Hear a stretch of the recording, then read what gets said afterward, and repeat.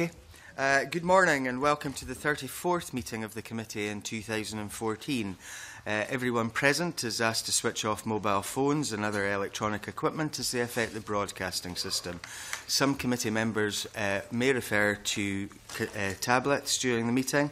This is because we provide meeting papers in a digital format. The first item of business today is our fourth oral evidence session on the Air Weapons and Licensing Scotland Bill. We have two panels of witnesses this morning discussing the alcohol licensing and scrap metal dealership provisions in the bill. I'd like to welcome the first panel this morning, Dr. Deborah Shipton, Programme Lead, Alcohol Focus Scotland, Dr. Sonya Scott, Consultant in Public Health Medicine, NHS Ayrshire and Arran, Janice Thomson, Alcohol and Drug Partnership Coordinator, East Renfrewshire Drug and Alcohol Partnership, and Audrey Watson, Managing Solicitor of the West Lothian Licensing Board. Good morning to you all. Would you like to make any opening statements at all? Dr. Shipton? Do you want to go ahead? Yeah, thank you for the opportunity to give evidence. AFS is a national charity working to reduce harm experienced by individuals, families and communities. We know there's significant harm in Scotland to those who consume it and also to those around them. 1 in 2 people each year are affected by alcohol in Scotland in terms of family, friends, co-workers, etc. And 1 in 3 have a drinker in their lives. In total, alcohol harm costs Scotland £3.6 billion per year in terms of health, criminal justice, etc.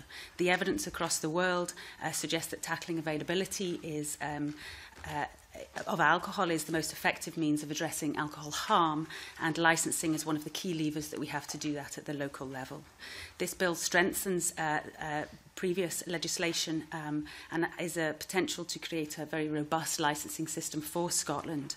There are some issues in how this is translated into practice, and this has been identified in the evaluation of the 2005 Act. But there still remains an issue in terms of the accountability and the transparency of the current licensing regime, which limits how the system can function in practice. And I hope might be able to have the opportunity to discuss that this morning. Thank you. Thank you. Ms Thomson, I think you indicated. Thank you. Alcohol and drug partnerships are responsible for planning and delivering effective local strategies to prevent and reduce harm from drugs and alcohol on the basis of both evidence and need. The alcohol licensing system is an important means through which the Scottish Government priorities set out in changing Scotland's relationship with alcohol, a framework for action, can be achieved. Furthermore, the licensing system plays a key contribution to make through the implementation of the licensing policy statement and the over-provision assessment to support the achievement of community planning and alcohol and drug partnership priorities to prevent and reduce harm. The ADP welcomes provisions within the Act to include criminalising the supply of alcohol to children and young people, introducing a fit and proper test for applicants and redefining over-provision. We raised some issues within our submission regarding the accountability and transparency of boards and how they exercise their function with regard to the licensing policy statement. We made recommendations in relation to the guidance should be reviewed and amended to assist the proper interpretation of the use of the evidence to support effective licensing practice, and boards should provide a summary of how they achieved their decision on over-provision. Finally, we recommended that boards should provide an annual report on how they discharged their duties with regard to the licensing policy statement and 5 licensing objectives. Thank you. Dr. Scott or Ms Watson, do you want to add anything? Dr. Thank you very much for the opportunity to speak today. Like my colleagues, I would like to emphasise that there's good evidence showing an association between availability and harm, and I'm here particularly to advocate for the retention of the requirement that boards consider capacity and number of outlets when thinking about their over-provision assessments. Okay, thank you very much. And let's look at over-provision first. Can I ask you what your current experience is of how licensing authorities deal with their duty to assess over-provision? Dr. Shipton, would you like to go first, please? Yes, from the information that we have, there was AFS conducted a review of policy statements, and in that there was tended to be a lack of evidence for how the over-provision assessment was, the outcome was derived. So we would feel that there's greater need for evidence to back up the decisions that licensing boards make around this. And I think my other colleagues will probably talk to the difficulties that licensing boards have in trying to take the evidence to make that decisions. Thank you. Dr. Scott, please. I think that licensing boards have difficulty understanding the concept of over-provision and what it actually means. Initially, there was lots of evidence given by our board around levels of harm at mainly local authority level. There's issues about data in terms of harm and the appropriate geographical level at which we're able to provide it, and it's most robust for us at higher geographical levels. I think there's also a difficulty in terms of transferring from an individual perspective to a population perspective, and as a public health doctor I'm interested in that population perspective, so it's about aggregate levels of data. On one level, given that we have alcohol-related harm and it's entirely avoidable, you could say that any harm equals over-provision. It could also be considered in terms of outlet density weighted for capacity, and I think that would be a reasonable measure of availability. But I think, as I say, that boards do struggle with that, and there isn't any guidance or criteria for them around that. So we know that many boards have stated in their policy statements that they're not over-provided for, but there's no justification for why they've reached that decision or their process in reaching it. Ms Thomson? Yeah, I think I would like to agree with my colleagues here in terms of boards do struggle in terms of over-provision. There should be clear guidance on how that's interpreted. We have, at a local level, discussed with the board in terms of the data that would be required and have provided very comprehensive and robust information. Again, we've looked at this from an intermediate data zone level, but also have made clear recommendations that are currently with the board. But having looked at the EFS report, there is not clarity about how some boards have made their decisions, about the evidence that's been used to underpin the 5 licensing objectives in the policy statement, and also how licensing boards actually come to the decision on over-provision. I think they do struggle, and it's our role to support that, but also to be much clearer in the guidance about what should be contained within that. Ms Watson? Yes, certainly. Last year, when our board looked at over-provision, we had some difficulty in getting any evidence from the people that we contacted. We sent out information to all the parties laid out in the Section 142 guidance, and we got very little back, apart from Police Scotland, who identified some hotspot areas, which allowed us to identify the localities. But beyond that, we got no response at all from NHS Lothian, and very little response that was up to date from any of the other parties. I think in your submission to the committee, Ms Watson from West Lothian, it said something along the lines, and I paraphrase, that health issues were not taken into account. Would that be correct? Well, we had no evidence, and the guidance makes it very clear that boards must make decisions on evidence. So in your area, the NHS Lothian have never given any evidence at all to the West Lothian board? They've never given any evidence, nor do they respond to any applications sent to them. There's never been a presence at the board. In terms of the rest of Lothian, are you aware of any other licensing boards where NHS Lothian... I'm not, and I can really only speak for the last couple of years. Okay. It may have been at the beginning of 2009 there was a presence, but certainly in the last 2 years since I've been managing the team, there's been no one from NHS Lothian either writing to us or engaging with us in any way. In terms of the other witnesses, are you aware of any health authorities contacting boards about over-provision? Dr Shipton, please. I think that we have 40 licensing boards, and I think it's a good opportunity to identify best practice. So there are some licensing boards who have worked very closely with their ADPs and their health board areas to develop the evidence for that. So I think it's worth learning from that. Some health board or some licensing board areas have developed quite nuanced over-provision statements. For example, just as Western Isles have vertical drinking establishments and off-sales only establishments in a particular area. So they're really responding to the needs in that area. And I understand there's variation across the country in terms of engaging with the partners, but I think it's probably worth identifying there has been progress in this. The over-provision statement is fairly new, sort of under 5 years in terms, or more than that actually, fairly new in terms of this type of policy development. So I think it's worth understanding that there is a lot to be learnt from this, but there is good practice that's happening across Scotland. Dr. Scott? Certainly our board has provided significant evidence to the 3 local authorities, which are our partner local authorities, the 3 alcohol licensing boards. What I would say is that we do rely on alcohol and drug ring-fenced monies like other areas of the NHS to provide a service around alcohol and drugs, and obviously that can be an issue as budgets become tighter. I think, as Dr Shipton has already indicated, it does rely on really strong relationships, particularly with ADPs, and we would see our work around alcohol and drugs from a public health perspective being very much through our alcohol and drug partners, and I'm sure Ms Thomson can speak about her experience of ADP evidence in East Renfrewshire. Before I take Ms Thomson in, you mentioned local authorities there. And I think we all make the mistake when we're talking about licensing boards about talking about local authorities.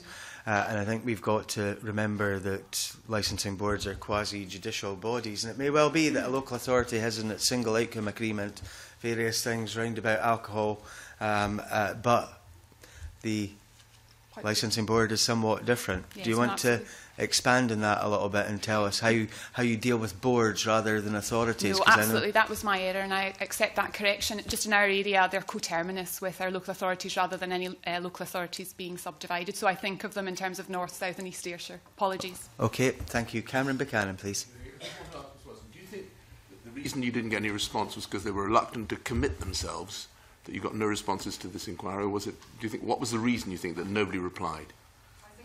Of understanding as to what was required. I think the guidance should be updated and should be clearer. Right. It wasn't it's also that I think in West Lothian we're kind of alone in that we've got an increasing population. So I think there's an assumption that there is over-provision everywhere, but I don't know that that's correct. Certainly our board are very concerned with over-consumption rather than over-provision, and it's that I think that the committee should be looking at how that can be addressed. And do you think the two of them go together? Not necessarily, because you can have an area where there a new Armadale, for example, in West Lothian, there's a new Asda supermarket there. That was necessary for the number of new houses that have been built in that area, and I don't think they would have come had they not got an alcohol licence. However, there is overconsumption, and boards are seeing that all the time when Police Scotland are doing review applications. But the reality is it's become socially acceptable that people fall about drunk every weekend. We see it in CCTV evidence, and yet no one's ever prosecuted for it. So in terms of that overconsumption versus over-provision scenario, and going back to the submission that you made where, health is not being taken into account, how do we deal with that? Because you're saying there's a problem of overconsumption, but your board is not looking at the health aspects according to what you've said. Well, I think as I said, we were unable to look at the health aspects because we simply had no evidence of them. It's not to say that we wouldn't look at them if that evidence was available. And we're actually just out to consultation again with our key stakeholders in relation to whether we should be looking at over-provision and whether there actually is evidence. And that door was meant to have closed, but we were asked to keep it open until the end of this calendar year. So we certainly will be looking at the issue of over-provision in West Lothian again, subject to any evidence coming forward. If that evidence comes forward, we will have a full consultation exercise with all stakeholders. How proactive are you in seeking that evidence? Because obviously you said that you've talked to stakeholders, but if I was in the position of being on a board, and I have to say that although I was a local authority councillor and never was on a licensing board, I would be doing everything possible to try and gather up that evidence and being proactive with the local alcohol and drugs partnership and the NHS board, etc., to try and get that evidence. What efforts have been made in that regard? Well, we've certainly written to all of these stakeholders. We've attended a number of licensing forum meetings where these stakeholders have been asked to attend as well to discuss the over-provision issue. We followed that up by more correspondence, and we had a number of online surveys. Okay. I've got a number of members here. Cameron, you go first, please. I think we heard from the Scottish Retail Consortium that supermarkets and places would not open a supermarket unless they could get an alcohol licence, because that's where they made the biggest profit. Could you comment on that? I think it was the Scottish Retail Consortium that said that. I think I'm unable to comment on that from a commercial or legal perspective, but it would appear to me that they wouldn't come unless they got an alcohol licence. Okay, okay. John Wilson, please. Just to put on record, I did serve on the licensing board, but 32 years ago since I last served on the licensing board. So my experience is a bit dated. But the issue in terms of the over-provision, and I note that what we've got before us is a panel with 2 members from smaller local authorities. And I raised the question last week, is that how does the panel feel we should use the over-provision criteria? Because when you're looking at local authorities such as West Lothian and East Renfrewshire, but then you look at, say, Scottish Borders or Dumfries and Galloway and the Highlands, how do you determine over-provision if some of the outlying villages aren't being served by a off-licence or a licensed premises? How do we deal with that in terms of the criteria that we may be setting in terms of over-provision and denying communities the opportunity to actively participate in social drinking? Ms Thomson, do you want to go first, please? Yes, just in terms of when you're defining over-provision, you will look at the totality of the area, and you'll also break it down into intermediate zones and align that with the licensing board regional areas. That will look at the number of licensed premises, the capacity of licensed premises, both on and off sales in that area. And the way that we looked at it from an East Renfrewshire perspective, we looked at included in that the range of health harms and also crime and alcohol related violence, and also we did an extensive consultation with both the public and the licensees around over provision, so you had a triangulation of both quantitative and qualitative evidence there. Now clearly it may be that depending on the level of health and alcohol related harm that boards may decide within their over-provision assessment based on that evidence that the whole area is over-provided. However, that does not preclude current premises from trading. The other factor is it may actually also state within the over-provision assessment that only certain designated areas are over-provided. So I think that doesn't preclude areas and rural areas having access to alcohol, and I think you also have to factor in when we did our assessment, we looked at the mobility of people. We asked how long it took you to actually access either an on-sales or an off-sales in your area, and by what means you travelled to get there. So we found that by far that all areas in our area were well served in terms of alcohol, but we haven't made recommendation that the whole area is over-provided. Ms Watson? We certainly had evidence of a number of licensed premises surrendering their licences because it's no longer commercially viable for them.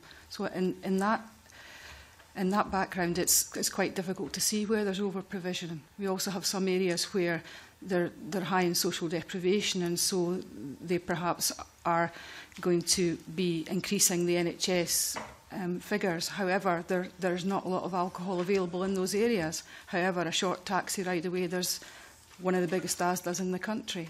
So a lot of this surrendering of licences, is that down to the fact that the big chains have moved in? Are these mainly off-sale premises that have surrendered licences rather than on-sales? Both on-sales and off-sales. Okay. Dr Shipton, please. I think I'd agree with Ms Thomson around needing to respond to the local needs. I think that's the advantage of the over-provision statement. In the research that you presented with last week by Dr Shorts from Edinburgh, they've identified the outlet density across the whole of Scotland, and you can see some areas, there are very large areas within a licensing board area that have very high levels of provision, and other licensing board areas, it's pockets. So I think that's where the over-provision statements can very much respond to that, as I demonstrated with the Western Isles, and other boards have, as I say, responded with very nuanced over-provision statements. So I think they can protect the rural areas and also respond to the higher levels of provision in, say, for example, the urban areas. And Dr. Scott, please. Yeah, I would agree with what Dr. Shipton's just said. Just to answer the question directly, I think density is a good way of considering availability, and I would argue that there's strong evidence of an association between availability as it relates to over-provision and consumption, and obviously consumption and then harm. So I think the two are very interrelated, the provision in terms of availability and consumption levels. And I think you can consider that comparatively. So per capita outlet weighted for the capacity of that outlet would be a more robust measure than just the number of outlets. But I think you also need to consider levels of harm. And in Scotland, our levels of harm are twice what they are in England and Wales. About 72% of that is accounted for by off-sales. So there's also issues about types of premises, but in general I would suggest that we are over-provided for across Scotland. John? Convener, just to follow up on Ms Watson's response in relation to the surrender of licences, and Ms Watson seemed to equate that with the opening of a large supermarket. If we are looking at, and Dr Scott just said, the off-sales level of off-sales consumption is now greater, or potentially greater than it was from on-sales, surely it raises the issue that we should be looking more carefully at the large supermarket selling of alcohol than some of the provision in terms of on-sales and some of the smaller off-sales premises. Because if what you've said, Ms Watson, is that licensees are surrendering the licence, and you seem to allude that it was down to the opening of a large supermarket that was selling alcohol, surely we should be, or licensing boards should be seriously asking major retailers, such as the major supermarket that you hinted at in terms of, I think it was Bathgate or Livingston. Surely we should be looking at those types of off-sales rather than just restricting the on-sales bid. Perhaps confused members. There are two Asda stores within West Lothian. The biggest one is in Livingston, and there's a smaller one in Armadale, the new development. I really struggle with this because there is no sixth licensing objective that says boards must reduce consumption of alcohol.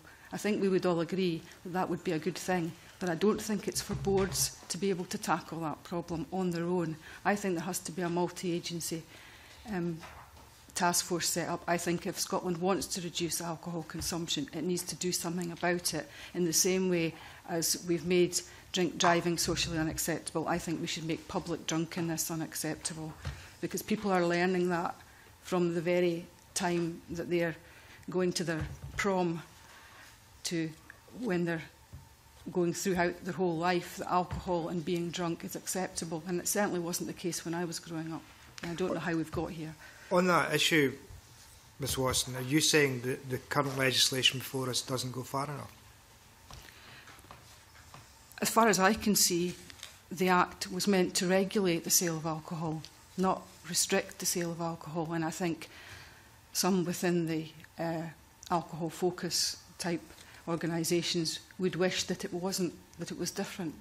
But when cases go before the courts, they're interpreted in relation to what's said in the legislation. And as I said, there's nothing in the legislation that says that boards have to take measures to reduce consumption of alcohol.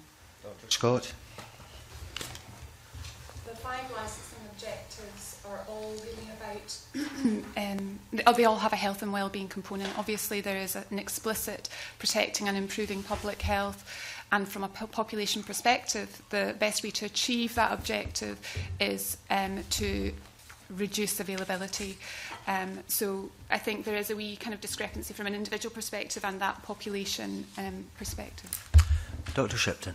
I would agree. I think that the licensing regime has a public interest purpose, and I think that's where we say what is in the public's interest. At the moment, the level of harm that we have and the level of consumption that we have in Scotland is very high in terms of within the UK and within Western Europe. So the public interest purpose would be to reduce that. Two of the main levers for that is availability and price. So I think that at this point in time in Scotland, I would agree that in order to serve the public interest purpose, it is important to reduce the availability, to reduce consumption and harm. At a stage where that isn't the case in Scotland, then there would be possibly a different requirement from the licensing regime. I want to go back to Ms Watson's point about boards have no remit to reduce consumption. And I go back to the point that I made earlier to Dr Scott, around about the separation of boards as quasi-judicial bodies from local authorities. And then, Ms Watson, you talked about a multi-agency approach, but at this moment in time, because of that scenario where it's not up to boards to reduce consumption, how can that multi-agency approach be taken and then brought forward by boards?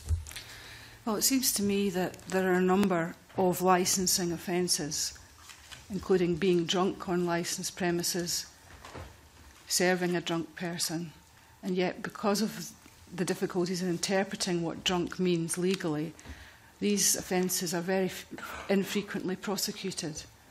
We've certainly, in the West Lothian Board, only seen 2 cases in the last 5 years of licence holders being prosecuted for licensing offences. And yet, when you take that with the CCTV evidence that we've seen at boards of drunk people staggering out of nightclubs at 2 and 3 in the morning, then the two things don't add up. So I've certainly had personal knowledge of cases where a procurator fiscal has decided that it's not in the public interest to prosecute a licensing offence. So I think attitudes need to be changed, and I don't think that whilst boards can play their part, I don't think that it's for boards to reduce consumption on their own. Does the West Lothian Board go out with the police and actually visit premises? Yes, we have on occasion, yes. How often? In every board cycle. So that's once every 4 or 5 years? Yes. But there are inherent difficulties with that as well, because if there are difficulties at particular premises, which then comes before the board in a review, and a member takes something into account that he's seen on a night when he's been out with the police rather than a night that we're talking about in the review, then all these things are legally challengeable if they're said. I want to play devil's advocate, Miss Watson, and I'm sorry, it seems that we keep coming back to yourself. But in terms of the objectives, the licensing objectives, number 4 is protecting and improving public health. Don't you think that overconsumption comes into that scenario of protecting and improving public health, and therefore do you not think that boards themselves should have an interest in that overconsumption issue? Yes, I do think that they should have an interest, and I think that if people were prosecuted for these offences, then the way that the legislation is set up, boards should be notified if people have been prosecuted, licence holders have been prosecuted for selling drink to drunk people, and then they should be able to take appropriate action. But what we have found is there have been a number of reviews for late night premises where there have been CCTV evidence of a lot of drunk people milling around, and yet when the lawyers representing the licence holder asked the police, was anyone ever prosecuted, the answer is no. Surely that's one of the reasons why maybe the board should be a bit more proactive in actually going out with the police to see what's going on. Because that maybe changed the attitudes there, would it not? Yes, but I think the answer is that it's going on everywhere. It's going on everywhere in every street where there are licensed premises when the sun goes down. And we all know that, and it's become socially acceptable. Dr. Scott, please. I think it's also important to remember that environments influence behaviour, and making healthy choices, easy choices, again from a population health perspective, is often the best way to achieve good population averages, but also to narrow inequalities. And we know it's some of our most deprived citizens that are particularly affected by alcohol-related harm, or there's certainly a deprivation gradient. So again, from an inequalities perspective, the levers that boards have at their discretion in terms of reducing availability are the best way to narrow inequalities, as well as reducing overall harm. So this idea of creating healthy environments, I think boards have some powers there, and perhaps they're just not being used as effectively as they could. And in addition, if I just may say one final thing about social norms, because I think that's something that's coming out quite strongly in Miss Watson's evidence. Availability has an impact on social norms. It's not just about physical availability, it's about price competition, and in addition it's about social norms. John Wilson, please. Thank you, Convener. Sorry, Miss Watson, I just want to try and tease out an answer to a point you raised, and that's the issue about boards and the evidence presented to boards. Now, one of the questions that's come up in terms of this legislation is the issue of police intelligence being presented to boards. But tied into your comment about the level of convictions that take place in licensed premises. Now, there was a national newspaper reported yesterday that premises in a particular West of Scotland local authority area, there's 94 visits by the police to those premises, and the board finally decided to take action. Could you give any examples of where police have tried to take action against a licensee and the courts have been reluctant to actually prosecute? Ms. Watson? I'm afraid I can't, because I don't know what cases are referred for prosecution. None in West Lothian? Well, I wouldn't know what was referred for prosecution. All I can talk to you about is what happens when there's a review of a licence in West Lothian, and certainly in we've had a number of reviews recently of late-night premises, and in all of the cases there have been very few cases referred for prosecution, and those that have been referred for prosecution, not all have resulted in a prosecution. But in terms of the police notifying the board of a potential prosecution or court action, is there no coordinated approach between the police and the board that the police actually indicate or notify the board that a licensee or premises have been reported to Procurator Fiscal for court action? Yes, the legislation allows for the police to ask for a review, and often in a review application there will be reference to the matter, at least some of the matters that are under review being referred for prosecution. And then, of course, there's the difficulty that the board has to then liaise with the Procurator Fiscal Service to see whether we can have a hearing about it, given that it was potentially sub judice, and we can't ask people to come and force them to speak about matters which they have pled not guilty to in a criminal court. Right, thank you. Claire Adamson, please. Thank you, Convener. Given that the commercial viability of premises and the difficulties that are caused in terms of what's been said about the licensing boards and the effect that a large supermarket can have on an area, can I ask if any consideration has been given to how minimum unit pricing of alcohol might change that situation, and if licensing boards done any consideration of that, and also just whether, given that we've been talking about consumption, whether minimum unit of alcohol was the opinion that would reduce consumption?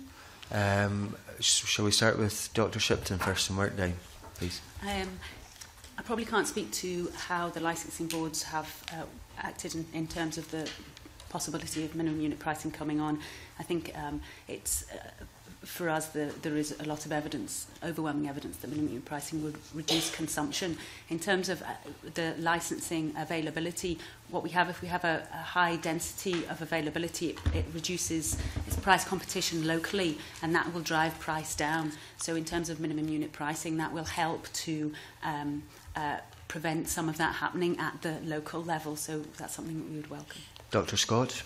Again, I can't comment on the impact of minimum unit pricing specifically on supermarkets, but what we can say is that the most recent monitoring and evaluation of Scotland's alcohol strategy report shows that the difference in the available sales data between England and Wales and Scotland shows that it's driven by about 72% off sales, and within that cheaper spirits are a big bulk of that sales. So minimum unit pricing, there's fantastic evidence around price as a good lever for reducing population levels of consumption and therefore harm, and it's likely to have an impact on that area of sales. Ms Thomson. Yep. From an alcohol and drug perspective, we wholly support minimum unit pricing for the reasons cited there, in terms of both price and availability of alcohol have very, very strong evidence base to support reductions in population consumption and reduce harm.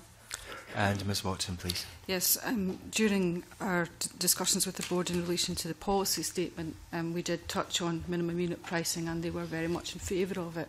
Our board are also very concerned about the way that some of the trade have found round the legislation which was supposed to prevent happy hours, in that the legislation, I think, is quite complex. If you look at the condition, it talks about price variations, it doesn't talk about price reductions, and some premises in our area have just brought in cheaper types of alcohol which aren't normally on sale, so they're not reducing the price, they're not varying the price, but they're bringing in, for example, Glen's vodka at £1 a shot rather than Smirnoff at $2.20, and that's how they found the way around it, and I think that definitely needs to be tightened up.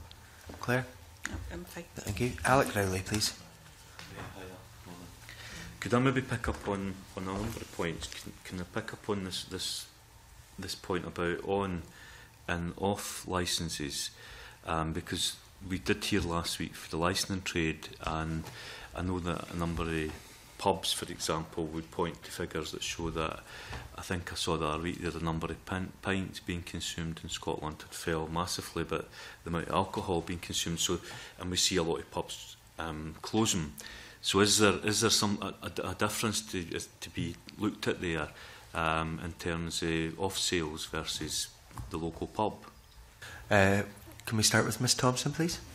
Yeah, I mean, certainly within the over-provision assessment, we looked at on-sales and off-sales, and also looked at capacity, and looked at the period between 2010 and 2013 to look at where the growth was, and it wasn't on the on-sales, it was in the off-sales. So again, my point clearly is it's important to consider your evidence, so that when you're reviewing what's happening or required to happen in a local area, you have that vital information to hand. Ms Watson, please. Yes, certainly we've had evidence at our board that a number of late night premises have been struggling recently as a result of people preloading before drinking at home before they go in, going out very late. And that alcohol is freely available both from the big supermarkets and online. Dr Shipton, please. I think I would just add that there are obviously different requirements or different issues with on and off sales, and I do agree with Ms Thomson. So the off sales, the difference in price between on and off has widened, and that has been driving the general increase in availability we've had 60% increase in availability of alcohol since the 1960s in Scotland, so it's become a lot more affordable, and that's driven by the off sale. So that's something that locally needs to be looked at.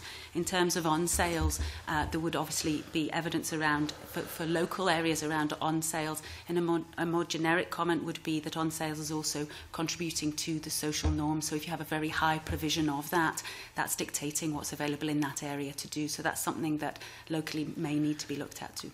And Dr Scott, please. Yeah, I agree that both off and on sales contribute to availability, and good data for both would help us have a more nuanced assessment. So coming back to my initial point in my submission, I think we need to retain the need to look at number and capacity of outlets. It would be good to have a capacity-weighted number of outlets and look at that in terms of population density, and we could look at that, we could subdivide that by off and on sales.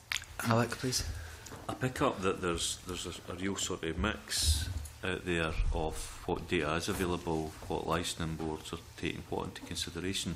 It may be, convener, that we can ask for some of the best practice. I think there's a suggestion that there is good practice, and it may be that we can ask the witnesses to make that available. I saw somebody in their evidence was talking about the community planning partnerships and the ADP's roles in that. Again, is that something that you think, you know, could improve the situation?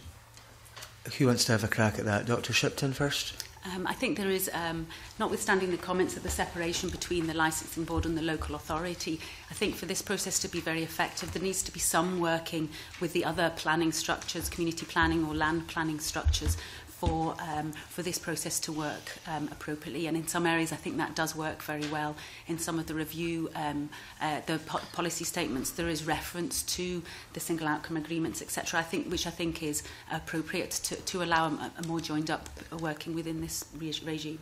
Dr. Scott? Yeah, I think there's a synergy between the licensing board objectives and what community planning partners are trying to achieve, and I think both would be strengthened by greater consideration of each other's objectives. So I think it would be good not just for boards to have stronger links with ADPs, but with the wider community planning infrastructure. Ms Thomson? Yeah, from an ADP perspective, we directly report into community planning in terms of the delivery of 7 national outcomes.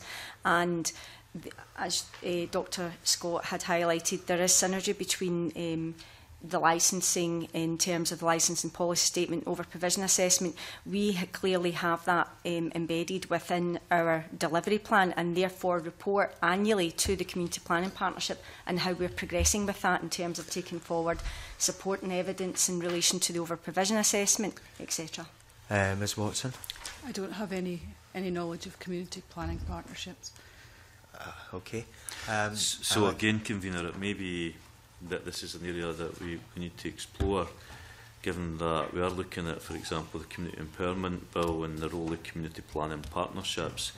And from a licensing committee point of view, there seems to be that there's not a lot of link in there. You would expect, I assume, the ADPs would have the kind of information that would be very useful, I assume, for licensing boards when looking at over-provision. And I think perhaps that's an area I just flag up for us moving forward. I did notice, Read there, that the Scottish Government at one point were talking about a social responsibility tax, which would be some kind of power. I did ask the Finance Secretary last week if they had any intentions of bringing anything forward on that. But I just wonder about the funding, because the idea of some kind of social responsibility tax is that a local authority would be able to, say, put a penny on a bottle of wine or whatever as a social responsibility tax, that money that could be then reinvested. And I just wonder the funding of the ADPs, and a lot of the third sector out there seems to be where a lot of the work is being done in supporting people with alcohol and drugs problems. Is there a gap in funding? You know, is the issues, certainly the issues of alcoholism and alcohol problems seem to be getting worse? Is there available funding to try and support people? We're beginning to go out of scope, but I'm going to allow this because I think it's necessary to get the answers to this. Ms Thomson, please. There is funding available, and it's directly provided by government for alcohol and drugs to address alcohol and drugs problems in the area. I think the issue is always coming back to the evidence. You know, there is a great need in terms of individuals being supported in relation to alcohol problems. At the moment, we know that probably about 25% of people, and that's been through a recent study, are accessing alcohol treatment services that need that support. So there is, obviously, within the economic constraints that we're all facing at the moment, there's generally never enough money to obviously support, or when you're looking at true unmet need. But we do within our plan, in terms of there's funding within the ADP, all the partners, there's direct mainstream funding, there's also funding directly from the council and through other budgets in terms of prevention, early intervention. We clearly define what those budgets are, how they're spent across prevention and early intervention, treatment, supporting people into recovery. So we have a financial framework in place that details that spend. Dr. Scott, please. I think it's a perennial tension from a preventative medicine point of view in meeting the needs of raging fires or immediate problems and carving out a little bit of money that's about primary prevention and stopping coals that aren't yet lit from becoming raging fires, if you'll excuse the analogy. So I can see the attraction of a social responsibility levy. And as we've already indicated, price is a very good way to reduce availability. So increasing the price, as we have done with tobacco, will have an impact on sales, consumption and therefore harm. And if that money could be ring-fenced for preventative medicine, all to the better. Dr. Shipton. Linked to this, I think there's also a possibility of looking at the fees, trying to recoup some of the costs. So down in England, they have a late night levy. We heard about the premises where police would take calls to the premise lots and lots of times. There's a possibility of, and in several other countries, they explore this idea of the licensing fees being directly related to the harms that might be caused by the sale of the product from that premises. So I think that's something that can be explored. We have a large public sector bill in terms of paying for the cost of overconsumption, and so that if that could be recouped in some way, I think that would be something worth exploring. Ms Watson? Again, this is out with my area of expertise. Okay. I think just 2 quick points. Just I want to make a comment on the point that Audrey Watts made. Last week it was made pretty clear to us for people from the licensing trade that there is a conflict where you have large supermarkets wanting to come into an area and set up a supermarket in an area, and there may well be an over-provision, but licensing boards, I think it was put, who's sitting there that's wanting to get re-elected, going to refuse a supermarket with hundreds of jobs.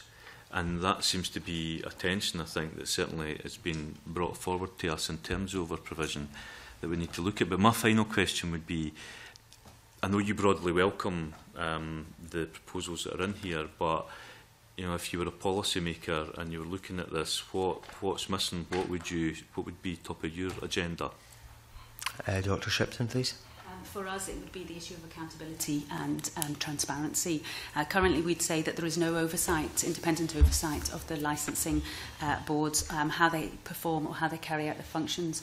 We don't have any outcomes or monitoring data that's reported. There's no review of performance internally by the licensing board or externally. We know that licensing boards are required to produce a policy, an over-provision statement, and also a public register of licensing data.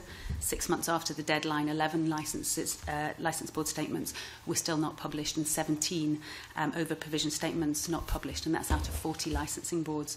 More recently, using standard online searching mechanisms, we found 13 public registers of licensing data. Again, that's out of 40. So given it's a policy-driven process, not having a policy has huge implications for how the licensing board can function. In terms of the information deficit, this is absolutely key to monitoring performance locally and nationally. So without that, we have an accountability deficit.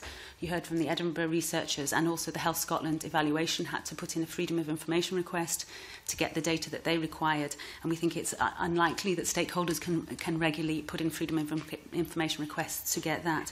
So we would ask, as with others actually, for 2 main outcomes here. One is to have outcomes data reported, and we're asking for data that the licensing boards have through their the application process, so not asking for any extra data. The data that they would have needs to be collated and made publicly available, and a duty to annually report on their performance. The performance against outcome measures, but also more importantly the performance against their policy statements. We have no way of identifying that. They would be the 2 things that we would really push for.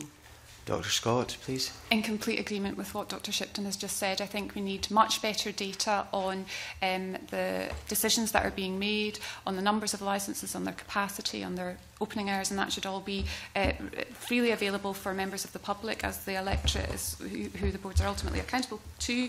And I think an annual report would be very useful. I think a public consideration of how decisions have achieved or not achieved the board's objectives would also be very helpful. Just one final thing in terms of the tension between economic regeneration and sort of public health perspective around the licensing board objectives. I think it's really important to remember that it's not just work that's good for health, it's good work that's good for health. And I think there has to be some consideration of the types of jobs that are being brought into the economy as well. And there's no evidence that increasing licences, whether it be through off-sales, large supermarkets or elsewhere, have a net benefit. In fact, when we hear about 3 to possibly 5 billion worth of costs to the economy, I might suggest that it's an overall economic drain. Okay. Ms Thomson, please. Yeah, thank you. I would also agree with Dr Shipton and Dr Scott in relation to improving the accountability and transparency of licensing boards, particularly in relation to how and what evidence is considered and also who is consulted. Published policy statements underpinned by evidence to promote the licensing objectives provide clear guide to licensing practice and supports consistent and well-reasoned decision-making that makes the licensing process more transparent. It's important, I think, that licensing boards do publish an annual report. This could be considered at the joint meeting of the licensing forum, and as we know, the licensing forum is there to keep under the review the way the licensing board exercises its functions. So that would be a key opportunity to show how the licensing board is exercising its functions with regard to the Licensing Act and promoting the licensing objectives. Ms Watson.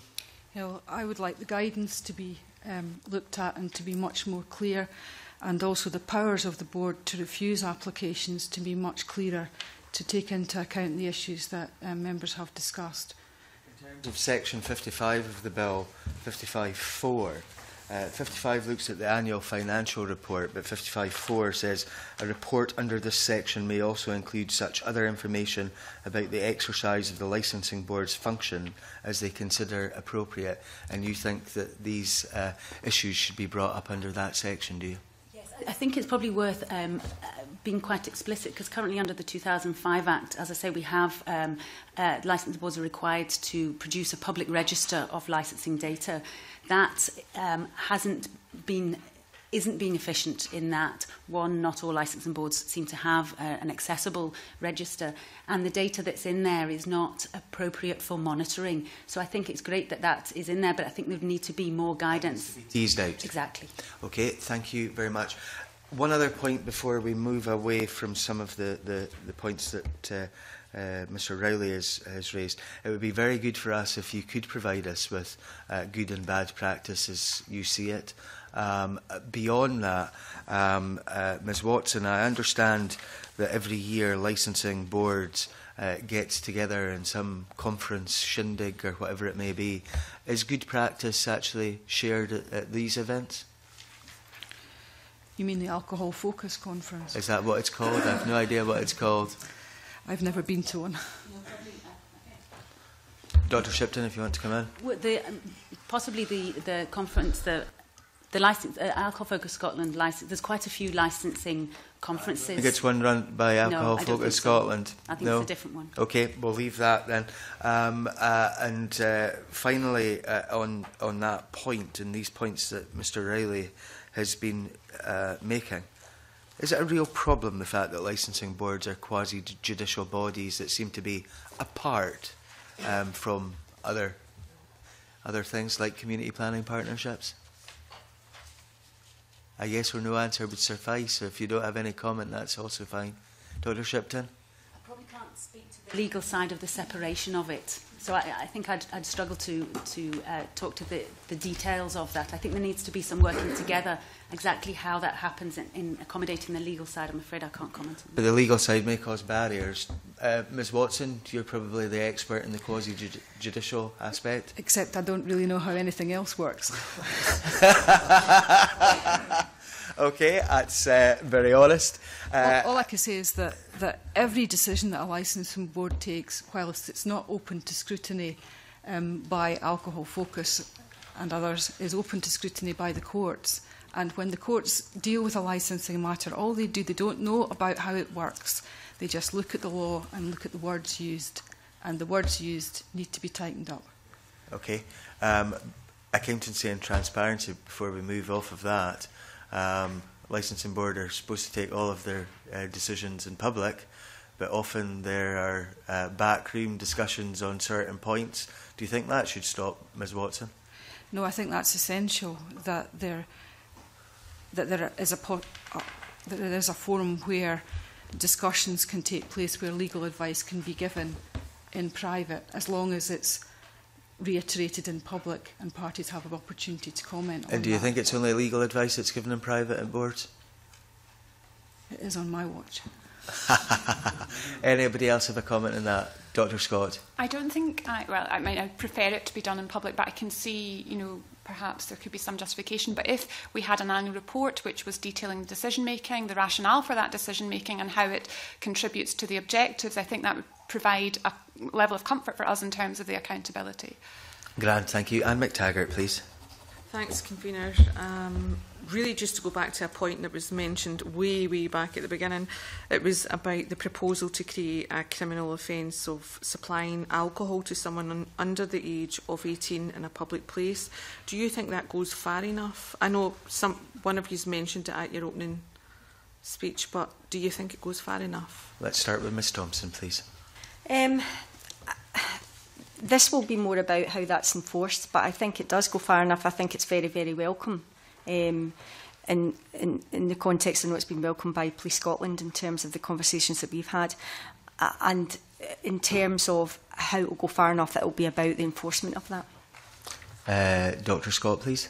I don't think I'm sure as to how it could go further. I mean, I probably also welcome it. I think these things send a strong message as to what is and isn't acceptable. I suppose I'd be interested to hear what the further step might be, but it's a starting point. And Dr Shipton, please. I would agree. I probably want to know the other steps before discussing those. I agree. I welcome it, and it seems to be. So you do think what is proposed just now then is fine? It's essential. It'll do the job. Dr Shipton. From my understanding, it was also a response from the police in terms of you could take away alcohol, but it could then equally be supplied again. So it seemed to me a response to difficulties that police were having around this area, maybe other areas too. Ms Watson, please. How it will be enforced in practice and whether there are sufficient members of Police Scotland to enforce all of the various licensing offences. As I've said before, I just see that these are not being enforced. Okay. Anne? No, that's me, thank you. Willie Coffey, please. Yeah, and good morning to you. Can I pick up again on this accountability, transparency issue that all of the panel members have offered some contributions on? And it's to talk really about over-provision and where and whether it should be defined and who should define exactly what we mean. We heard from Mr Wilson's questions that there's quite a variation across Scotland. Wherever you go, you'll see different circumstances in place. And I think, was it Dr Shipton, you mentioned the Western Isles had some clear definitions, I think, that applied locally. Who should define what over-provision means in a locality? Should it be on the face of this bill? Or should the bill say that it should be defined and it's perhaps the board that should define it? Who's best placed to define what we mean by over-provision, do you think? Okay, Dr Shipton, do you want to go first? I think it's right that it's part of the licensing board's policy statement and to define what over-provision is. I think in order to what over-provision is for their particular area, in terms of how it is defined, it probably would be quite good to have a national steer on that and support and greater guidance around exactly what that is. We know the current guidance for the 2005 Act is quite ambiguous around the level of evidence that is required for over-provision, and that has made it quite challenging for some local authorities, some licensing boards, to evidence the over-provision in their area. So I think there is a need for all stakeholders to support the licensing board in order to develop that in terms of supporting evidence, providing evidence, and a national steer in terms of how that's done. Alcohol Focus Scotland has a toolkit for that, but I think so that's helpful. But I think it does need to come from a national steer as well. Dr. Scott, please. Yeah, I would agree. It probably does need some national guidance. I think it's a very tricky concept. As I've already said, I think you can consider it in terms of availability, so weighted for capacity, number of outlets and the density of those outlets, or you can consider it in terms of harm. From a community empowerment perspective, I think it's about engaging the community and having them fully informed and thinking about what harm they would consider acceptable and what cost they'd be willing to pay for that harm, and being able to relate that to availability and understanding that evidence. And further to that, I think, though, the issues about geographical boundaries and the difficulty there, because the geographical area that one board serves is clearly boundaried, and where the boundary is, you could have an area that's fantastic in terms of its over-provision, assessment and regulation, and another that isn't, and at the boundary you can't control that. So there's something about a national perspective on it all as well. Before I take in anyone else, there's a little bit of confusion in my own head round about the guidance that you're talking about. And at the end of the day, courts will make decisions if they think licensing boards are in the wrong. If there's a set of guidance which says one thing, how likely is it that the courts will overrule guidance which is not legislation and not in the face of the bill, as Mr. Coffey has said? Ms. Watson, you're probably best placed to answer that. Well, the Act says that we must follow the guidance in doing our job and taking decisions in the licensing board. So I think the courts would welcome more detailed guidance. They would take cognizance of that guidance? I think so. I mean, in terms of their decision making? Basically, the members of the board are local authority elected representatives. They're not specialists in any of the matters that my colleagues are. Neither am I. I'm a lawyer, so I'm advising them. I can only look at what the guidance says. And it seems to me, certainly in West Lothian, that the people that we've asked for the evidence have struggled to know what sort of evidence we're looking for. And I think that needs to come from government. OK. Ms Thomson, I'm sorry about... No, that's fine. Just also concur, I think that the guidance should be strengthened in terms of relation to over-provision, and particularly around the data that can be used to make that evidence, that assessment of the evidence. That helps the board to make that decision, and I think across areas what we've seen in Scotland is that the extent to which public health data is used in practice continues to be subject to varying interpretations of the evidence by licensing boards, and the licensing policy outcome there does not always reflect the health evidence presented. So from our perspective, we have actively engaged in terms of licensing board about the data that we would be looking to provide, and also look to consult with our local communities about over-provision. And I think that's vitally important, because you can have the statistics there in hand, but you also need the community views as well, and I think that's what's been very good in terms of engaging discussion. Thank you. Willie, please. Yep, thanks again, Convener. If we don't get clear or rigorous national guidance along the lines that you're hoping for or expecting, should the bill then make a requirement that it must be defined locally? Because I think, Janice, Thomson, you were saying that it's okay, or rather you would like to see boards reporting and summarising how they came to their decisions, for example. Sorry, Billy. I thought you'd finished. Go on. No. But if the public licensees and the public don't know the criteria that was applied that allowed that decision to be made, have we still got an issue there? Should people be able to see that part of the process? Just what the different criteria may be? Because it could be different across Scotland. I mean, the issue will always be about how areas assess over-provision and the evidence that is then considered in relation to alcohol-related harm, and also additional evidence in terms of capacity of licensed premises, availability of licensed premises across the area. And it will be down to licensing boards to finally make that decision. We can provide the evidence and make the recommendations about what we think designates, because of the health indicators, the alcohol-related crime indicators, and what the public are saying. We would actually make our recommendations to the board, and then it's down for the board to consider that. And then, but because we've provided the evidence, we would be looking for then the board to justify, yes, we're taking on that recommendation, or why it isn't they're taking on that recommendation, because it's a transparent two-way process. Should the licensees locally and the public locally be able to see in advance what over provision means in their locality? Yeah, absolutely. Well, yes, a clear statement. There is a clear statement. The board must provide or circulate for comment and consultation a draft over provision assessment. That has to go out so that people have the opportunity to see that. And certainly we've also engaged the public in the wider discussions about alcohol availability in their area as a precursor to the evidence as well. Mm-hmm. Okay. And could I have one last yes, final of course, question? I mean, Dr. Scott, you were in your opening remarks, you were saying that you're here to argue for the retention of the numbers and capacity elements. Do you foresee any circumstances where a board would not include issues about numbers and capacity if they were assessing over provision? Are you worried that they might exclude that? Yes, I would be worried, just given the variation in practice that already exists. And, you know, I suppose it's not an insubstantial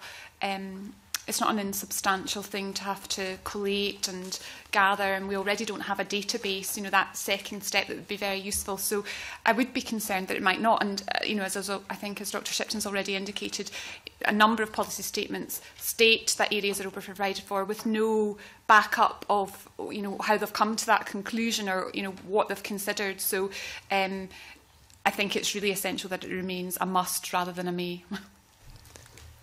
Okay.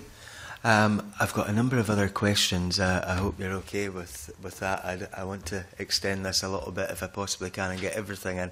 Claire Adamson, please. Thank you, Convener.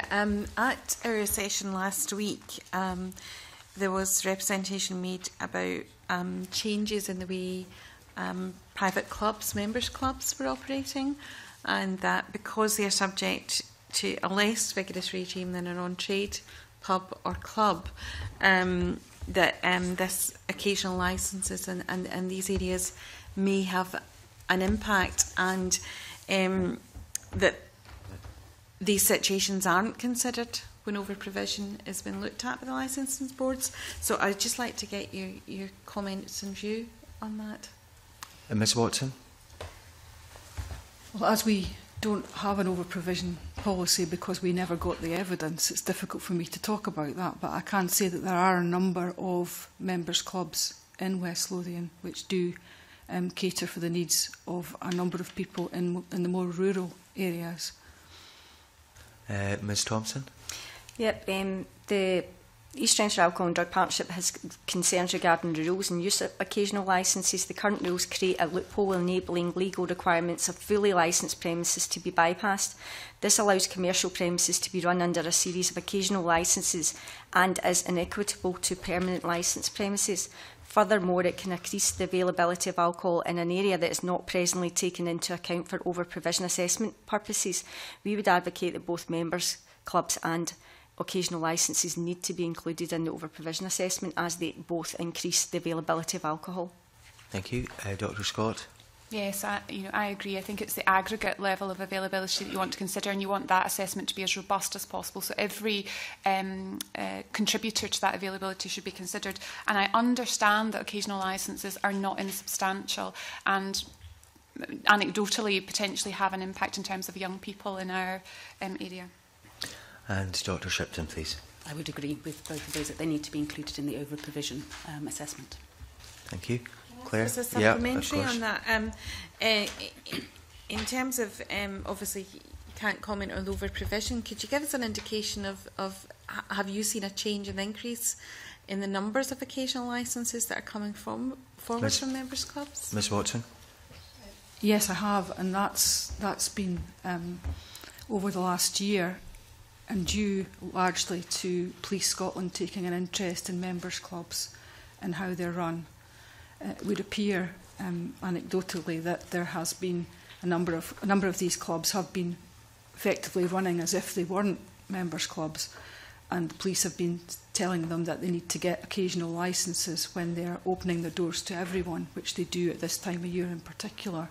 So on the one hand, it's actually allowing them to operate legally. But on the other hand, I can see that from an over-provision problem perspective, then that might be a problem. The other problem that I have is that we get large numbers of occasional licences, and they are very difficult to deal with. That in a short time scale, we can't get people to tell us soon enough that they're arranging this event that they've been arranging for months on end, and they only come to us at the very end of the process, and they only pay a £10 fee. However, that occasional licence can be, we had one recently for a school who were running an event and they wanted to sell drink at half time. Now, if that's equated as the same as perhaps 250 people in a large venue, then I don't see how you can really count these up and say that they're the same. Dr. Shipton, you looked as if you wanted to come in there. I think it comes back to the data. If we have an issue on capacity, then it is something that you could do. What we don't know is how occasional licences have changed over time. What we're saying is if we could have good outcomes data, this is something that would be publicly available at the click of a button, and we could identify how these have changed over time. And the idea of capacity, we need to get better at identifying capacity in all types of licences. Clear. Surely the definition of occasional maybe need to be looked at as well. A school selling alcohol at half time for something is probably very occasional, but by the sounds of what we've been hearing, it's regular rather than occasional in terms of some of the licences for some of these places. Would that be a fair thing to say? Thank you. John Wilson, please. Just a quick comment on that, Convener. The problem is that a lot of members' clubs have actually changed their operational structures to allow them to open up to the public because of the pressures in terms of the trading pressures to sustainability. Convener, what I wanted to tackle was the issue in terms that's been raised in the West Lothian submission that we received, relation to minor variation, and Ms Watson can maybe address this. Within the submission, it raises issues about a minor variation to the licensed premises could be an extension or extending an area for the supply of alcohol. And I'm assuming that would include things like a beer garden. And it's just how that relates to, and particularly beer gardens, how that relates to alcohol supply in public places. Because when you walk through, and I've got a local example where a local bar decided to stick on a beer garden just in the front of the premises, and they're just next to the shops. But we've also got a situation in terms of public places in relation to the Glasgow, for instance, during the summer. Every bar in Buchanan Street, Sauchiehall Street, Gordon Street, Ingram Street seems to want to open up a public, what would effectively be, in my mind, a public place for the consumption of alcohol. How does that equate with responsible drinking and also the promotion of responsible drinking, particularly for those under the age of 18? Because surely one of the issues that we should be trying to address in all of this is the responsible consumption of alcohol, not the total abolition or promoting temperance, while it might be worthy cause to actually promote. But surely we should be trying to, in some way, promote responsible alcohol consumption, and surely that starts before the age of 18. Ms Watson? Yes, in my submission there was an example of a recent variation which crossed my desk, and it did make me think that perhaps the people in the area who would have been notified had it been a major variation may have been interested in objecting to what was the extension of outside drinking. But because of the way the legislation is written, and because they already had a small outside drinking area and they weren't seeking to increase their capacity, because effectively on a good day they wanted everyone outside rather than everyone inside, then it fell under the term of a minor variation and not a major variation. And yet that's contrasted with an off-sales premises who want to open earlier than licensed hours. That is a major variation and has to be advertised. And yet when we've advertised these recently, people have written in objecting and saying they're objecting to the sale of alcohol, but it's not, the sale of alcohol isn't changing, it's only the opening hours of the convenience store. So I think there is an issue, and that should be looked at. Does anyone else wish to comment on that? Dr. Scott, please. Just that it's a potential increase of capacity. So if we were thinking about the aggregate amount of licences for every application and its contribution in terms of additional capacity, then it would, it could be considered from a public health perspective and from the objective perspective. And in terms of social norms, the more availability you have, the greater the social norm. So from a young person perspective, yes, I would agree that's a concern. Okay. But, sorry, Convener, Ms Watson just said that the minor variation to the application was to accommodate the existing clientele rather than increasing the clientele. So have we not got a contradiction in terms of minor variation in terms of licence? Because if and I'm using the example of city centres, because city centres, as I said, during the summer, you find that there is a lot of areas that have been opened up, pedestrianised areas have been opened up for consumption of alcohol. And it's how we get that message over in terms of minor. And I'm not sure how those premises actually apply for those outside area consumption of alcohol, which, as I said, would argue is a public place, because you're walking through a city centre, it is very much a public place. And how we do that and contrast that with public places versus consumption of alcohol in licensed premises, and what message that sends out to particularly young people, and Dr. Scott's comment about social norms.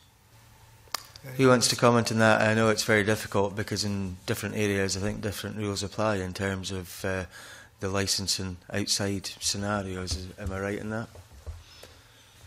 Yes. Ms Watson? Yes, we have a policy that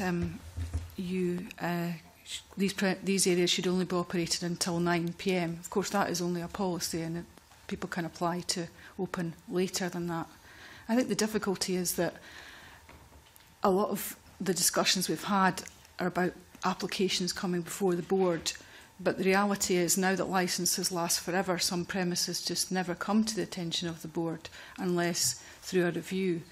So if there's problems at a premises, then we hear about it, and that's the way it's meant to happen. Otherwise, we have to assume that these outside areas are being run properly and that the licence holders are putting in appropriate steps to make sure that there's no underage drinking or no overconsumption in these areas, whether by monitoring by CCTV or staff positioned in these areas. Thank you. Anyone else got anything to add there?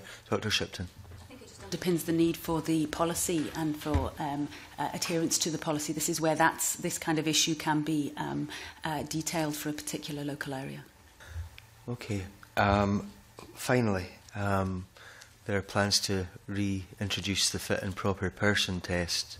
What are your views on that, if you have any at all?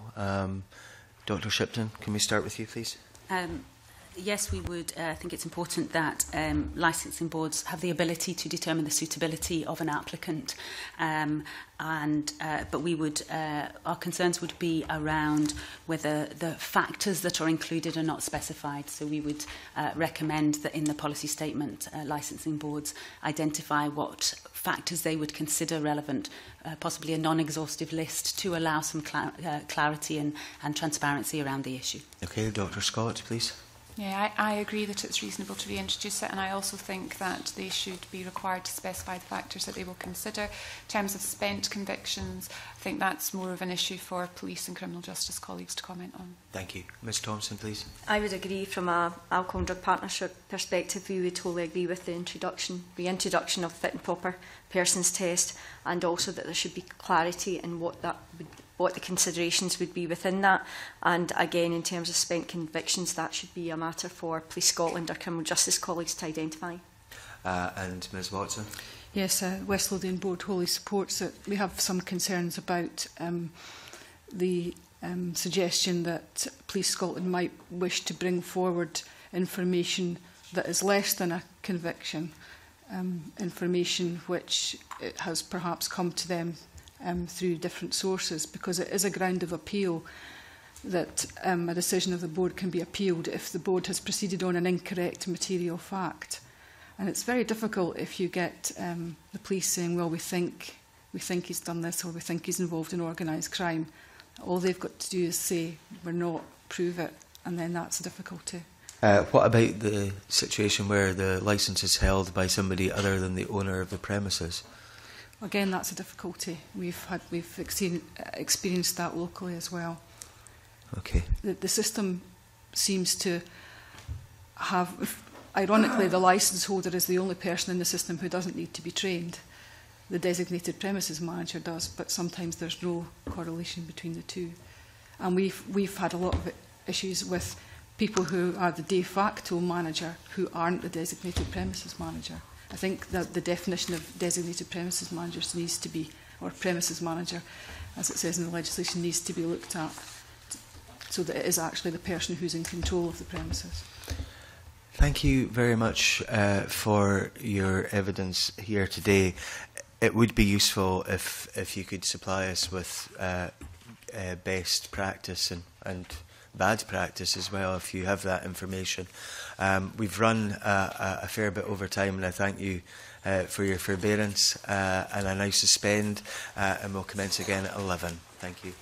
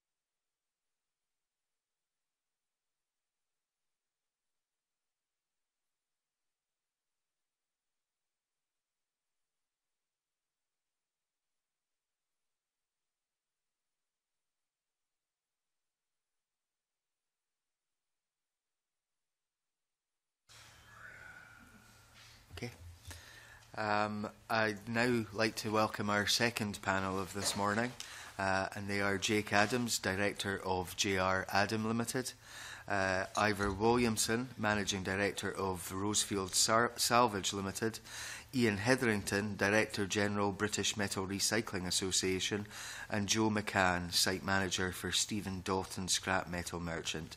Welcome, gentlemen. Would you like to make any opening remarks at all? Mr. Hetherington. Yes, thank you, Convener, and thank you for listening to us today. We appreciate this is a rather different topic than the one you've been dealing with previously. And we also recognise that you will not probably as a group be familiar with the scrap metal industry. So if I just may say a few words about the industry. I mean, the recovery and processing of metals from consumer goods and demolished buildings and industrial processes, and more recently, and particularly important in Scotland, recovery from the oil industry, are a critical part of Scotland's industrial infrastructure. Every tonne of metal that's collected and processed has one destination. It goes into a steelworks or a metalworks and is reprocessed to become what it was in the first place. So it's a perpetual and continuous process. Scottish metal recyclers metal recyclers and scrap metal dealers are interchangeable, and we're not proud or worried about either definition. But metal recyclers process in the region of 1.3 million tonnes of metal every year in Scotland. The industry turns over, and this is net turnover, contributes around 500 million to the Scottish economy. And in the current climate, with the demise, really, of the steel industry in Scotland, around £300 million is generated in foreign exchange every year from the sale of recycled metal to metalworks overseas. The industry has a really unusual shape, and this is important and it's relevant to the licensing of it, in that we have around 200,000 Scottish individuals and small businesses and large businesses who supply scrap to our members every year. And our members only sell to somewhere between 200 and 350 customers, as you would traditionally know them. So this is an upside-down industry in that we have multiple suppliers and a very small number of end customers. And what this bill sets out to do is to regulate the way that we conduct our business with that large number of suppliers. And so it is an unusual practice for a license to dictate your buying practices. Licenses would typically dictate how you sell your products or services. The Metal Dealers Bill and the principles in it, our members actively support the intentions and the principles that underlie the metal dealers' licensing components of this bill. All the comments we've submitted and all the evidence we'll provide today are aimed at supporting those intentions and strengthening the bill, as well as making it more practical to implement and to enforce. We should make clear also that we do believe the bill could be a great deal clearer, and that we believe that the enforcement of its provisions in the current form will be extremely difficult for the police and licensing authorities. And the crucial point from our point of view, will therefore potentially disadvantage law-abiding metal recyclers to the advantage of those who work on the margins of the law. Thank you. Does anyone else wish to add anything at this moment? Mr. Williamson. Our business, if possible. My personal business, Mr. Convener. Rosefield Salvage is part of the Williamson Group, a family-owned metal recycling company which was founded in 1923. We're a fourth generation and operating 5 sites throughout Scotland, from Peterhead and Fraserburgh in the north to Uddingston, Dumfries in the south. We bought Rosefield Salvage in January 1995 and moved from its existing Dumfries town centre to a fully concreted recycling facility in the edge of town. When we took over the the business. It had 2 employees. We now have 10 employees and have increased the tonnage from 5,000 tonnes to 25,000 tonnes. And in monetary terms, that's from about £200,000 to 19 million turnover. We have been in the top 20 companies in the Business Insider magazine in the last 3 years. At present, we have a wide variety of customers, ranging from the small householder who comes in with his pulls from his garden shed, to alley cans, to large multinational companies who dispose of hundreds of tonnes of material a week. The majority of our business is not cash-based, it's account. However, it does represent a smaller number of profitable trades, what we call door trades, where we get about 20 to 40 customers per day who come in and get cash, ranging from a householder disposing of aluminium cans to a plumber disposing of a redundant heating system. These are generally paid in cash for convenience and customer ease, and most customers don't carry ID as such, and we only see them maybe once or twice a year, depending on the nature of the business. At present, we service Dumfries and Galloway in the area, buying both ferrous and non-ferrous metals, which we have large machines that chop and bale the ferrous metal, which is then transported to larger ferrous merchants who generally export it abroad. The higher non-ferrous metals we bale and sort and export abroad ourselves in containers. And obviously with the new proposal, we hope that tight regulation and strong enforcement would, if there wasn't tight regulation and strong enforcement, it would cause a reduction in business. For obviously the legislation to work, we want to cut metal theft, but we want to incorporate other companies like car breakers, waste companies and demolition contractors who also deal in the metal industry, who are not regulated the same way. Okay, anyone else? Mr Adams. Thank you, Mr Convener, and thank you for the opportunity to discuss this with you today. I don't want to be a pedant, but if you can just say convener. Convener. It's a good Scottish term which can apply to a man or a woman. Very true, thank you, Convener. As you said, I'm a director of J.R. Adam & Sons Limited. We're a family business based in Glasgow. We have 2 facilities in Glasgow, 1 in Ayrshire. We employ over 70 employees. We're one of the 5 exporters in Scotland. We export scrap metal all over the world, steel scrap mainly to Europe to sell on to steel mills, who then remelt it into reinforcing bar for the construction industry. Over the past 4 years, our turnover has been over £70 million, and in 2009 we won a Queen's Award for Enterprise for international trade. Thank you. And Mr McCann, do you want to add anything? Basically, what these gentlemen have said, I agree with in many respects. I've been in the industry for 60 years, and yes, there's been a lot of changes, and what I have seen, some for the good and some for the not so good. In my opinion, the way the licensing has been run, which was said earlier by Mr Williamson, is the fact is that there is an awful lot out there who do not work under the same conditions that we do. And if this is going to have to stop, we've got to look at it. The fact is, how can we stop it and where can we get cooperation? But we don't get cooperation if we're not playing on a level playing field. Okay, let's start off with a question round about police investigation of metal theft. What is your experience of that at this moment in time? Can we start with Mr Williamson, please? Well, generally, if there's something stolen, the police will normally appear at your premises maybe 3 or 4 days later, sometimes even a week later. We've actually had them in 6 months after something's been reported stolen, which obviously makes it very hard to identify if it was in your yard. Generally, I find them not too big a problem with it. We don't encourage, obviously, MDs any particular dodginess to come in our yard. We want to get on with the police. We show them the records. We generally don't have a problem with them. But I think the biggest problem with them is the lack of time it takes them from when someone's maybe reported stolen till when it actually come to visit your yard. If we look at some of the thefts that have taken place of late, in my own neck of the woods in the northeast of Scotland, we've seen thefts from railway lines which put the Aberdeen-Inverness line out of action for a fair while. We've seen quite a lot of thefts round about electricity substations.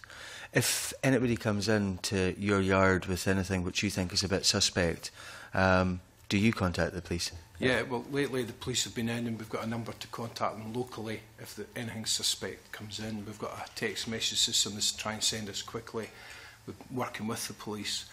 The thing you were talking about, the railway line, I mean, I actually think they thought it went abroad with like organised crime, which is one of the major problems that they're saying that it's obviously coming into which could potentially come into the metal business and the waste business, because obviously if you do ban the cash, organised crime may have an avenue of having cash, you know what I mean, to pay potential people.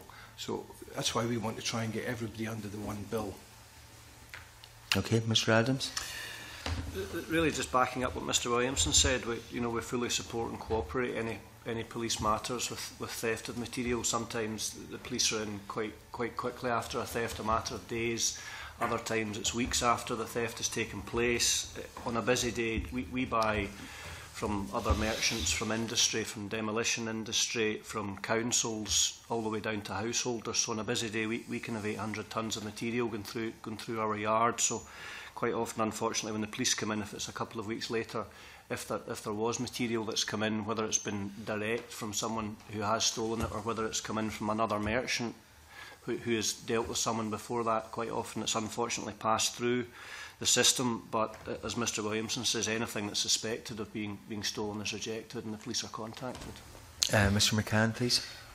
In Edinburgh, and I can only speak about Edinburgh, we have a system here where you've got the metal broker's licence, and there's rules and conditions which we adhere to. It tells you what time you can open, what time you shut, what you can buy and what you can't buy, because there is also a limit on the weights. We've had this for many years. We've had no problems. The police come in if they want every day. They don't have to go and get themselves a warrant. They can come in any time of the day. And in fact, most of the members in the scrap, they do the same thing. The police can come in any time. And we're quite happy. And yes, we cooperate with the police. Mr Hetherington, please. Yes, I mean, it's worth saying the industry runs a metal theft alert system, so we have an online system, so if people notify us of a theft, we then notify all our members. Again, it's down to speed, because if we don't know about it, if people don't tell us within hours, then this material gets lost. It is worth saying that of course, one of the largest suppliers, for example, of high-value copper cable in this country to the industry is BT, and their network renewal program has, in large part, a large amount of that work has been funded through the sale of surplus cable. So we are seeing a flow of this material. I mean, it's how the electricity companies. Scottish Power, SSE, they sell a large quantity of cable to the industry. And so differentiating between that which is legitimately stolen as part of their project renewal work and that which is, that is stolen and that is legitimately occurring is sometimes difficult. BT, for example, have really sorted it. And our members now, unless you have a contract with BT, you don't handle BT cable. But lots of these other materials are not easy to identify as stolen. Just because it's cable doesn't mean it's stolen. It's very often arisen. So we work very closely with the network companies and the other provisioning companies, because if they tighten up their disposal routes, then it makes it a lot easier for our members to identify those things that are actually stolen. You say that BT now have contracts and you only deal with BT through contracts, but surely even before that system and dealing with other companies, surely it would be the case that you would be dealing with representatives of that particular company. I mean, if I use Network Rail as an example rather than BT, because I say BT have tightened up so much over recent. But I mean, Network Rail under their small works, which isn't small by my standards, but their small works contracts are still let through main contractors to something like 400 subcontractors across the UK. And those may well be subcontracted again. So you get some very small subcontractors handling this material. It isn't just Network Rail or even main contractors. So there is a problem with planned disposal it's getting a lot better, and these companies have become more aware of it. Okay. In terms of cash ban, which is part of this bill, do you think that that will be successful in removing some of the incentives for metal theft? Mr. Williamson? I think it will certainly take away a portion of it. I think there is always the corner of the trade that works outside the legal system, and I think obviously if you take the cash away, there'll be people historically who's been used to cash, who still want to be paid in cash, who will look for another avenue to get rid of their cash. Obviously that's what we want to clamp down. If we don't have the cash, we want every other avenue clamped down on as well. We don't want, you get waste companies dealing the metal now because obviously the value of it's so much higher. You get demolition companies, you get people running around buying catalytic converters off of garages. You know, there's so many different avenues people are paying cash. So I think because the public's been so used to cash, if you suddenly say, right, you're getting cheque or paid into your account, and then somebody goes to a garage and says, well, I'm going to give you X amount for this catalytic and it's in cash, they're going to take it, which is obviously going to hurt the proper licence scrapyard, which is going to hurt our trade as well. And then you're still going to have the cash out there. And as I say, the worry is that, you know, I've heard rumours down in England that there is a bit of organised crime getting into it because they have an amount of cash. And obviously we don't want that up here. Okay, Mr. Williams, Mr. Adams, sorry, I beg your pardon. Yes, the bill will help, but it has to be tightened up dramatically. At the moment, the definition of metal has to be tightened up to include, as Mr. Williamson touched on, catalytic converters, waste electrical equipment, end-of-life vehicles. The definition of a metal dealer has to be tightened up at the moment because the way the bill's written presently, the metal dealers will have to adhere to it, but companies, as Mr. Williamson touched on, that are on the periphery of the industry, the demolition trade, waste contractors, vehicle dismantlers, at the moment, the way the bill's written, don't have to abide by these laws, so there still would be an opportunity for scrap metal to be purchased for cash by these industries. Okay, Mr. Adams. Mr. McCann, sorry. Sorry, people are doing well. Basically, when it comes to paying cash, and the way the bill's written and what they're asking, that will be paid by cheque. As you're probably well aware, you can't go into a garage and pull your car up and pay by cheque. It's not allowed. They don't accept it. Same, even cards. Cash is everybody's right. I mean, if we are employees, the employees can ask for cash rather than to be paid by cheque. That is their right. It's the same with the scrap industry. If somebody comes in and says, I'm sorry, I don't want to take your cheque, I'd like cash, please. What are you going to do? You turn them away? No. You pay them cash. And to criminalise it is totally out of order. Because it means, once you start that, you're going to go into, if somebody walks into Tesco's and asks a question, sorry, we're not going to take your cash, we want it by card, but I haven't got a card. You're going into the realms of banking and other things that you don't want to go into. Cash is cash. People's entitled to be paid by cash if they wish. Tighten up the rules, yes. Gentlemen here, every one of them, everyone in the scrap trade are quite happy for things to be tightened up. We look forward to it. But we must be on a level playing field. As each one of them have said, there's other elements out there who'll pay cash. So, and then they'll come back in, we buy it, we pay them a cheque, or they go elsewhere. We'll say to the criminal element, do you want that? The answer is no. What you're looking for is back where everybody's on a level playing field. Mr. Hetherington? Yes, the industry in Scotland is clear that they want a range of provisions in this bill, and that they fully accept that the restrictions on payment are one of a whole suite of provisions that they would support and go along with. So I differ with Joe on this one, but yeah, the industry generally is supportive of changes with all the provisos that you've heard from my colleagues. Okay. Do you think that stopping cash payments will actually help catch those folks who are in the periphery who are maybe up to some criminal activity? Mr. Hetherington? I don't think that changing the law unless that serves to embrace all those players that you've heard about, will not do the job. But if the bill as, in an amended form actually does cover off the loopholes that we're talking about here, yes, I think it will serve to help. I mean, there are other provisions in that bill which we regard as absolutely critical to this process, and that is a reduction in providing the industry providing any outlet for stolen material. That's what we all want, is actually the ID provisions. It's the ID provisions that have actually driven down crime, levels of metal theft in certain parts of the country where this has happened, and certain parts of England, sorry, where this has happened. So, yeah, I think it is part of a suite of measures which hopefully will bear down on criminal activity generally. Thank you. Cameron Buchanan, please. Indeed.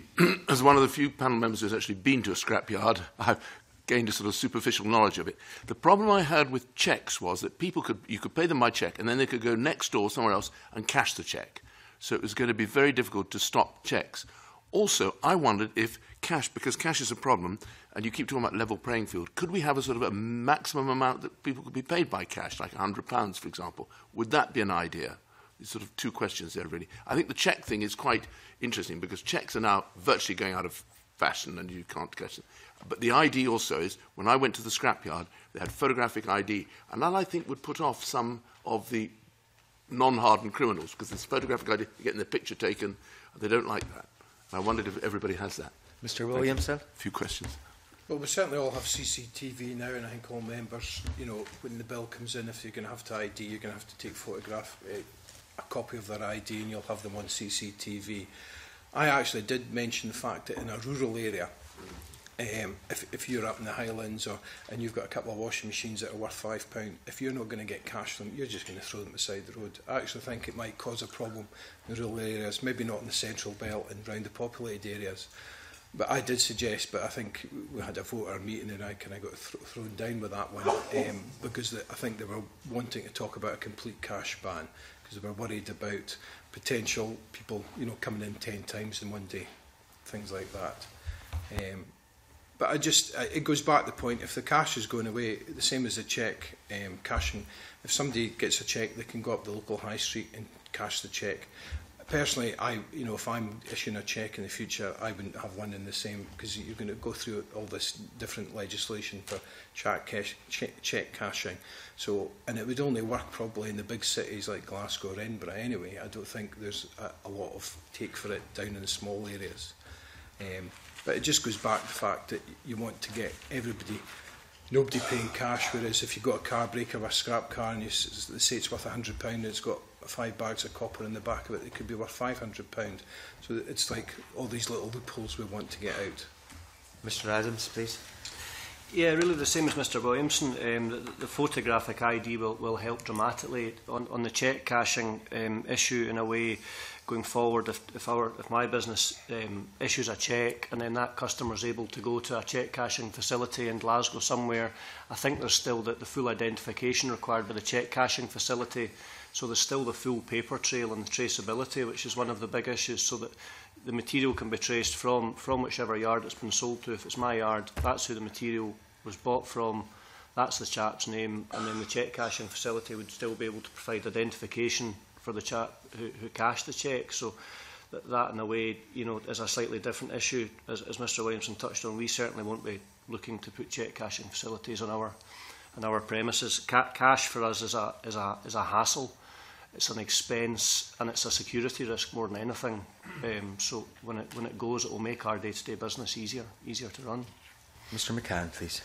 I actually agree with Mr. Adams what he said. It is a hassle, cash, but at the same time, it's also got to look at the rights. And where I'm coming from is the fact is that when people come in, the registration's taken, their name, address, what time they arrived at, they're on CCTV on 3 different occasions, as they come into the yard, as they go down to the non-fair store, and when they come back to be paid. They sign for their cash, and they're also on the CCTV. So running it back is very simple. Yes, we do it, but is everybody else doing it? And the answer is no. The small man doesn't have to put in all this type of equipment, which we do. Mr. Hetherington, please. Yes. We've dealt with really the issue around checks. In terms of a de minimis payment arrangement, this was trialled in France and abandoned after 6 months, and they moved to a full cash ban just because of the people getting round it with multiple transactions, and it was impossible to trace. In other words, if there's a limit of £100, then all of a sudden there were lots of people seemingly doing 4 or 5 £100 transactions in a day, and it was deemed by the industry, incidentally, as well as by the police in France, to be completely unworkable, and the industry in France sought to have it transferred to a full ban, which is now happening. Arran, please. I wouldn't necessarily agree with that. Surely if you had photographic ID, you'd spot the guy coming in every now and again, wouldn't you? Yeah, but the problem is, unless you then outlaw multiple transactions, you get into a very complex set of rules. And like all of these things, unless unless the law is very, very clear indeed, then it's difficult for industry people to enforce it. It's difficult also for local authorities, more important for the police to enforce and understand, because these become very complex. Okay. Can I just come back here? If I applied the washing machine test, which you gave, if somebody comes to the washing machine to dump to the washing, and they can't get cash, and they just go next door and say, sod it, and dump it in the river, surely there should be then a limit on cash for that sort of thing. It's got to be a bit of sort of common sense on that sort of thing, hasn't it? I should say it was £100. The only problem you've got is, say you could come to my yard and get £100, and go to Jake's yard and get another £100, go to the next yard and get, he could split his load up into 3 loads, and they'd go to 4 or 5 different yards in the same day. Well, it's still getting cash out there, and obviously if people are wanting to go and steal material, and they're thinking, well, I can only steal £500, but I'll split it up and sell it to 5 different yards. I mean, we're not wanting to encourage it. I'm just trying to be a devil's advocate. You're in the north of Scotland, where you've got rural and less scrap yards, people who obviously historically come in and get money for the metal, they actually, if you say, we can take it, but you're getting nothing by the time I do my check and do all the ID, it's worth nothing, they'll just say you're making a fortune, and they'll dump it on the way home. Right. Which actually does happen when the price of metal goes down. They think you're ending up making a fortune. So it's people's perception as well. Okay, thank you. It's fine for me. Thank you. John Wilson, please. Thank you, Convener. And just to pick up on the issue of perception, because I think everybody around the table, like the Convener did in terms of the example of the BT or Network Rail and the materials losses, but for many of the public, it's the brass plaque, it's the miners' memorial statue that gets stolen and for scrap is the main concern. How, as an industry, do you see you challenging that perception that the scrap metal industry is actually supporting that level of crime? Let's start with Mr. Hetherington, please. Yes, I mean, we share the distress that these things cause, and many of our members have been contributors to and subscribed to some of these monuments, and in fact, in many cases where these thefts have occurred, our members have actually been the people who've raised the money to replace them. It's not out of guilt; it's out of a sense of association. These are relatively rare.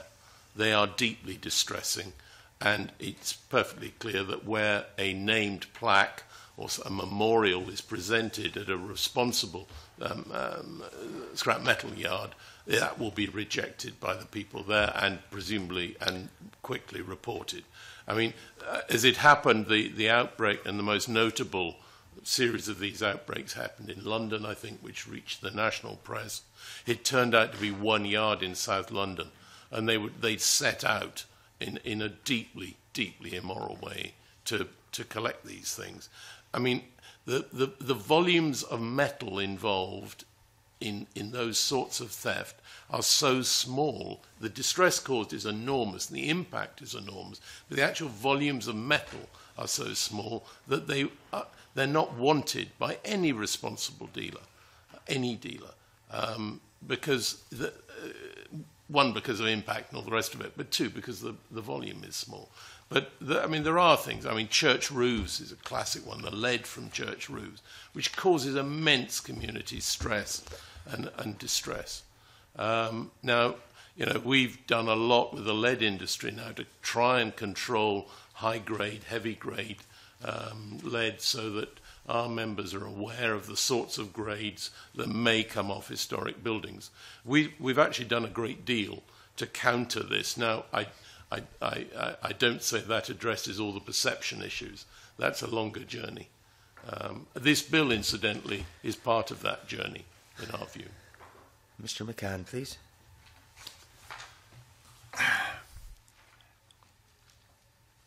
When people talk about scrap being stolen, it gets out of hand. It's elaborated. It's like a storyteller.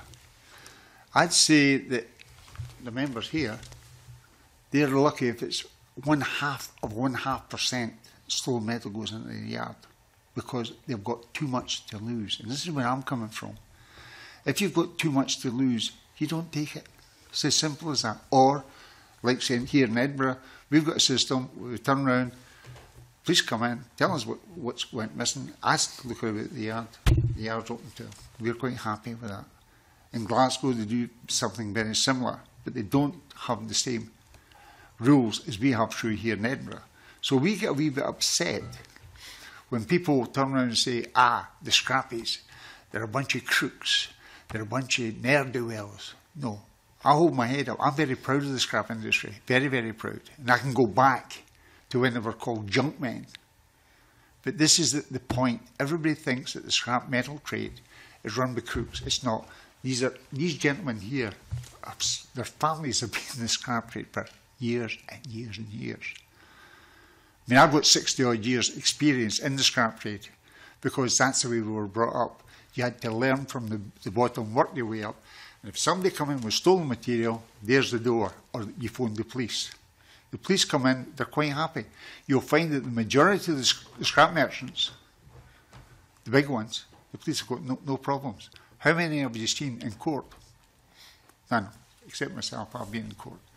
I'm going way back about 40-odd years ago. But the point is, do you want to stop the scrap? If you want to stop the scrap, sit and listen to these chaps. Go around and do it slowly, bit by bit. You pull out where we went wrong. We know where the systems went wrong, but do you listen? No. So that's basically where I'm coming from. You're here today for us to listen, so where does the system go wrong, Mr. McCann? The systems went wrong because the way, like say, SEPA and DEFRA, when they produced the waste industry. Now, scrap, to me, by the way, these gentlemen don't agree with me, scrap to me is it's a product. It's not waste. We've got to process it. We spend a lot of money in equipment. We've got to process it. Even in the waste industry, which I'm also in, the fact is you take the material in, and what you recover going in skips, it goes back into the system. If we weren't doing it, it cost this country a lot of money. At one time, the scrap merchants were blue-eyed boys because we saved the country money, because we were recycling. I don't like the word, but I mean, we recycled. We brought material in that was going to the steelworks, that was going to the brass foundries, and so forth. We saved the country a lot of money. But now, because certain elements are causing problems, it reflects on us all. Unfortunately, with me, I get very passionate about it. And when I see some of the bills that go through and I read them, I get upset. And I'd rather sit and talk to you and say, look, if you've got a waste carrier's licence, the police stop them, which they've been doing. They stop and say, oh, I've got a waste carrier's licence. Okay, on you go. Because they're licensed, we're the ones who have got to take all the flack. We abide by the law. We make sure everything goes well. Well, I think it's up to us to try and safeguard legitimate traders. But the problem that we have, And the reason why this bill is in front of us is because there are folk out there who are obviously not trading legitimately, and we have got to ensure that the miners' memorials, the railway infrastructure, and the drain covers, etc., are not disappearing, causing lots and lots of problems, and it's closing down non-legitimate criminal traders that we're trying to do here. But, you know, we're here to hear your views. And, you know, you can feed in anything you like. I mean, we're not playing about with this in terms of the scrutiny of this bill. It's up to us to try and make sure that it is as right as it possibly can be, because the last thing that we actually want to do is to revisit it at a later date, finding that the problems have not been resolved.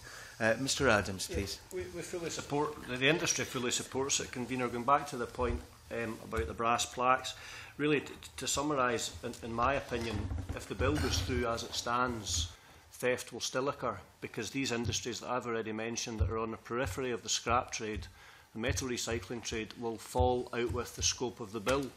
So that, and I know there's been a lot in the press recently, particularly in Scotland, from SEPA, about organised crime in the waste industry. The waste industry is going to fall out with the scope of this bill as it's written.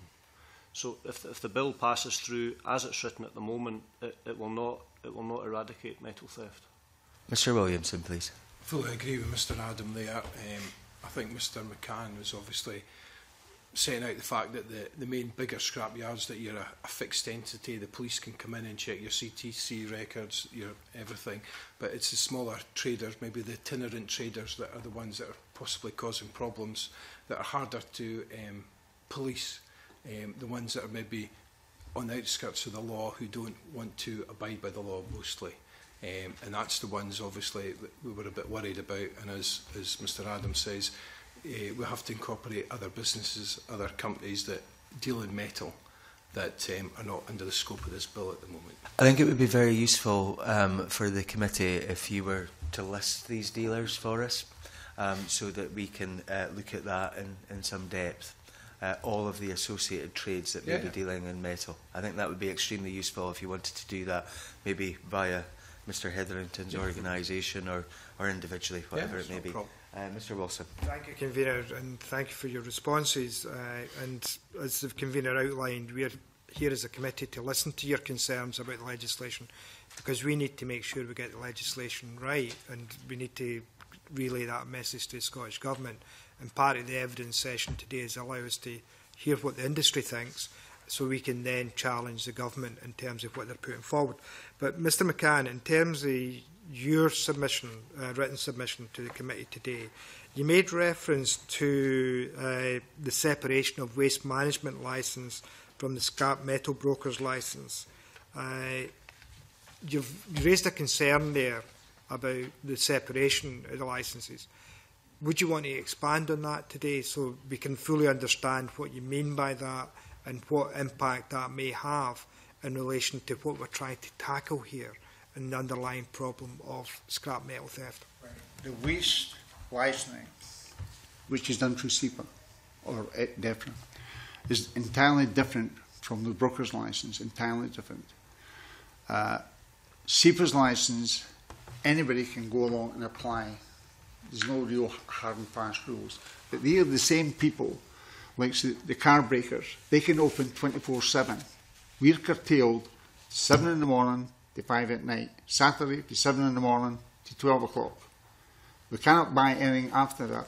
That is us shut down. And we adhere to that. We're quite happy with this. But the other ones, as they say, on the peripheral, they turn around, they can work 24/7. Or they walk into a pub. If he's not going to buy the scrap by cash, he's going to do it by cheque. They'll sell it elsewhere. And the fact is that because they have got a licence from SEPA, and I keep going on about this, is the fact is that they are legalised. They have got a licence for recycling. We've got the same licence. We've got to apply for the same, because SEPA still can come into our yards and say, we're not happy with this, we're not happy with that. We spend the money. Other ones don't. So we are penalised for material that's going on, is being stolen and handled. What we are asking for is a level playing field. Now, as I keep saying to you, I'm happy with the system we've got with the broker's licence. We've got too much to lose. I mean, if you buy scrap, if scrap is worth £100 a tonne, and you buy it at £50 a tonne over the door, and the scrap is stolen, you're charged with reset. And you lose your cash, you lose your scrap. In fact, you can lose your licence, and that's your loss. But that applies to us. It doesn't apply to those who've got licences for SEPA. So it's got to be on a level playing field. And that's all I'm asking, is if we can get the people to understand, the people who set out the laws, and have a look at it closely, you'll see where there's so many anomalies. It's unbelievable. Mr McCann, you made reference, and I'm going to just turn to you, Mr Williamson, because in Mr Williamson's submission he actually says, and Mr McCann, you made reference there about potentially a broker could lose their licence. And Mr Williamson's submission more or less says that a licence, if somebody found breaking the licensing conditions on 3 misdemeanours, should be struck off. That gives the impression that the current penalties that are in place and the possibility of losing your licence isn't that strong in terms of the current regulations and legislation.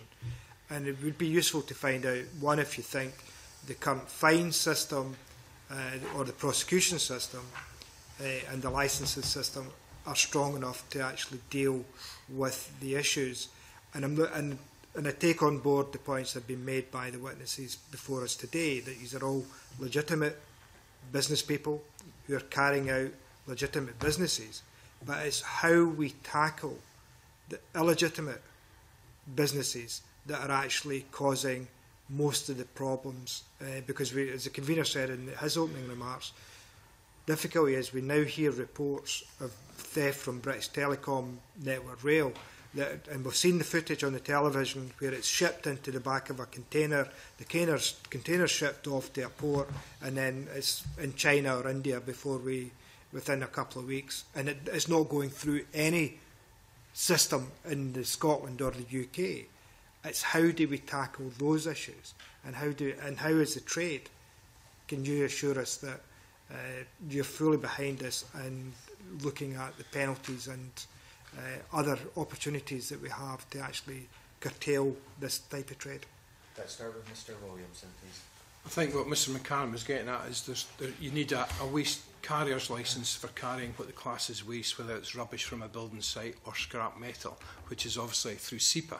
So SEPA, you can get a licence for, I think it's £140 or something, for 3 years. So if you're a plumber, you need a waste carrier's licence, a contractor, or metal. So obviously a lot of the itinerant and some of the smaller dealers have these carriers, but a lot of the police, it's only recently they've realised that you needed a broker's licence as well to deal in metal, because obviously I think a lot of the legislation, the police weren't actually up to speed.